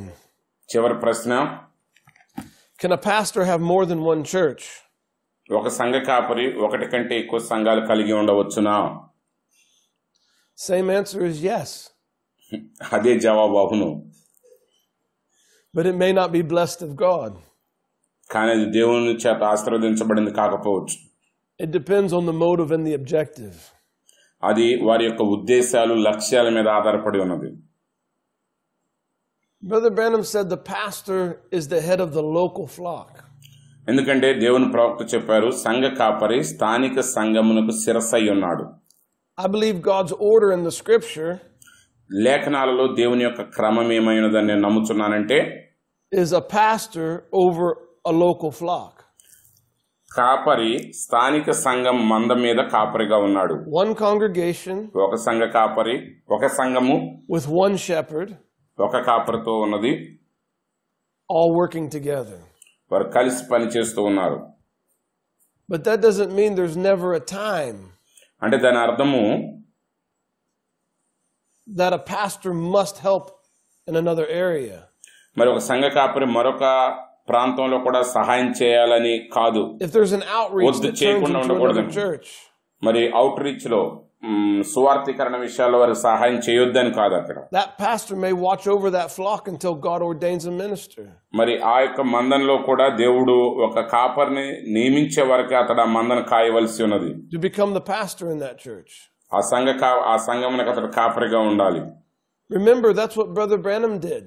సోదరుడు బ్రహ్నాం గారు కూడా అలాగే జరిగించారని జ్ఞాపకం చేస్తారు. If you follow the message, నువ్వు గాని వర్తమానాన్ని గాని వెంబడించినట్లయితే, when Brother Branham went to Milltown to pray for Georgia Carter, మరి సోదరుడు బ్రహ్నాం గారు మిల్టౌన్ ప్రాంతానికి వెళ్ళినప్పుడు జార్జ్ కార్టర్ కొరకు ప్రార్థన చేయడం. There was an old church building there that he wanted to start having meetings in. అక్కడ ఒక పాత ఆలయం భవనం ఉన్నది, అక్కడ ఆయన కూటాన్ని ప్రారంభించాలనుకున్నాడు. And he got them to open the church and let him start preaching. మరి అక్కడ ఆ సంఘాన్ని తెరిపించి అక్కడ ప్రసంగించడం ప్రారంభించాడు. And his first convert ఆ మొట్టమొదటిగా lived in the area. మొట్టమొదటిగా మార్పు చెందిన వ్యక్తి ఆ ప్రాంతంలో ఉన్న వ్యక్తి అయి ఉన్నాడు. And Brother Branham says, సోదరుడు బ్రహ్నాం గారు చెప్పారు in one of the messages, ఒక వర్తమానంలో, said, I have a bosom friend of mine down from Milltown, Indiana. Milltown Indiana ప్రాంతం నుంచి నాకు అత్యంత సన్నిహితుడైన స్నేహితుడు ఉన్నాడు. Where I pastored a little old Baptist church down there. అక్కడున్న చిన్న బాప్టిస్ట్ సంఘమునకు అతడు కాపరిగా ఉన్నాడు. Brother Branham said he pastored the church in Milltown. బ్రహ్నాం గారు చెప్పారు ఆయన ఆ మిల్టౌన్ లో ఉన్న సంఘానికి కాపరిగా పనిచేశానని. But he was the pastor in Jeffersonville. అలాగే జెఫర్సన్విల్ సంఘంలో కూడా ఆయన కాపరిగా ఉన్నాడు. See, it was an outreach meeting. ఆయన ఆ సువార్థీకరణ కూటమిలో ఉన్నప్పుడు It became a revival. అక్కడ అది ఉద్యమాన్ని తీసుకుని వచ్చింది. And the people gathered there. అక్కడ ప్రజలు సమకూడారు. And he pastored it for a short time. అక్కడ కొద్ది కాలము ఆయన కాపరిగా పనిచేశాడు. Until that first convert of his became the pastor. ఆయన ద్వారా రక్షించబడిన మొదటి వ్యక్తి సంఘ కాపరిగా మారేవారు. And then he just stayed with his home church. తర్వాత ఇప్పుడు ఆయనకు తన స్థానిక సంఘంతో నిలిచి ఉన్నారు. See, I think that's the way it should be. ఖచ్చితంగా అది ఆ రీతిగా ఉండాలని నేను నమ్ముతూ ఉన్నాను. I believe God allowed things to happen in the prophet's ministry. మరి ప్రవక్త యొక్క పరిచర్యలో అలాంటి సంగతులు జరగటానికి దేవుడు అనుమతించాడని నేను నమ్ముతున్నాను. So we could see the life of the prophet. కాబట్టి అప్పుడు ప్రవక్త యొక్క జీవితాన్ని మనం చూచుట ద్వారా under the leadership of the Holy Ghost. పరిశుద్ధాత్మ యొక్క నాయకత్వం క్రిందన And we could learn మనం నేర్చుకోగలం అప్పుడు how things should be done. ఆ కార్యాలు ఎలా జరిగించాలి. Sometimes we take a legalistic idea. చాలా సార్లు మనము ఆ ధర్మశాస్త్రానుసారమైన ఆలోచనలుగా మనం దాన్ని వెంబడిస్తాం. And say it can only be this way. అది ఖచ్చితంగా ఇలాగే జరగాలని. And this is the way it must be. ఖచ్చితంగా ఇది ఈ రీతిగా జరగాలి. But I say we should just watch the life of the prophet. అయితే నేనేం చెప్తున్నానంటే ప్రవక్త యొక్క జీవితాన్ని గమనించండి. Read the word. వాక్యమును చదవండి. What is the understanding of what he's telling us? ఆ వాక్యం మనకి ఏం చెప్తుంది, అది ఏ జ్ఞానాన్ని మనకు బోధిస్తుంది. Allow the Holy Ghost to give us revelation. పరిశుద్ధాత్మకు ఆ ప్రత్యక్షత మనకి ఇచ్చుటకు అనుమతి ఇవ్వండి. May we apply that revelation to our local churches. ఆ ప్రత్యక్షతను మన స్థానిక సంఘంలో మనం అన్వయించుదాము. In that way, every one of us మనలో ప్రతి ఒక్కరము can be under the same church order. అదే సంఘ క్రమం క్రింద ఉండగలము. But not any of us కానీ మనలో ఏ ఒక్కరం కూడా will be exactly like the other. ఖచ్చితంగా ఇతరుల వలె అదే రూపంలో ఉండవలసిన But అవసరం we లేదు. will all be under the same church order. కానీ ఒకే సంఘ క్రమం క్రింద ఉంటాం, కానీ ఒకరి వలె ఒకరు And we will ఉండవలసిన all అవసరం be under order. అప్పుడు మనం క్రమంలో ఉంటాము. And the word will have preeminence among us all. అప్పుడు వాక్యము మనందరి మధ్య ప్రాధాన్యతను And we will ఆధిపత్యము all be కలిగి under ఉంటుంది. the blessings of God. అప్పుడు మనందరము దేవుని ఆశీర్వాదాల క్రింద ఉండగలము. Amen. God bless you, brothers. ఆమేన్. సహోదరులారా, దేవుడు మిమ్మల్ని దీవించును గాక. I've enjoyed this time to be with you. మీ మధ్య ఈ సమయాన్ని గడపటం నేను సంతోషించాను. And may God bless you with his leadership.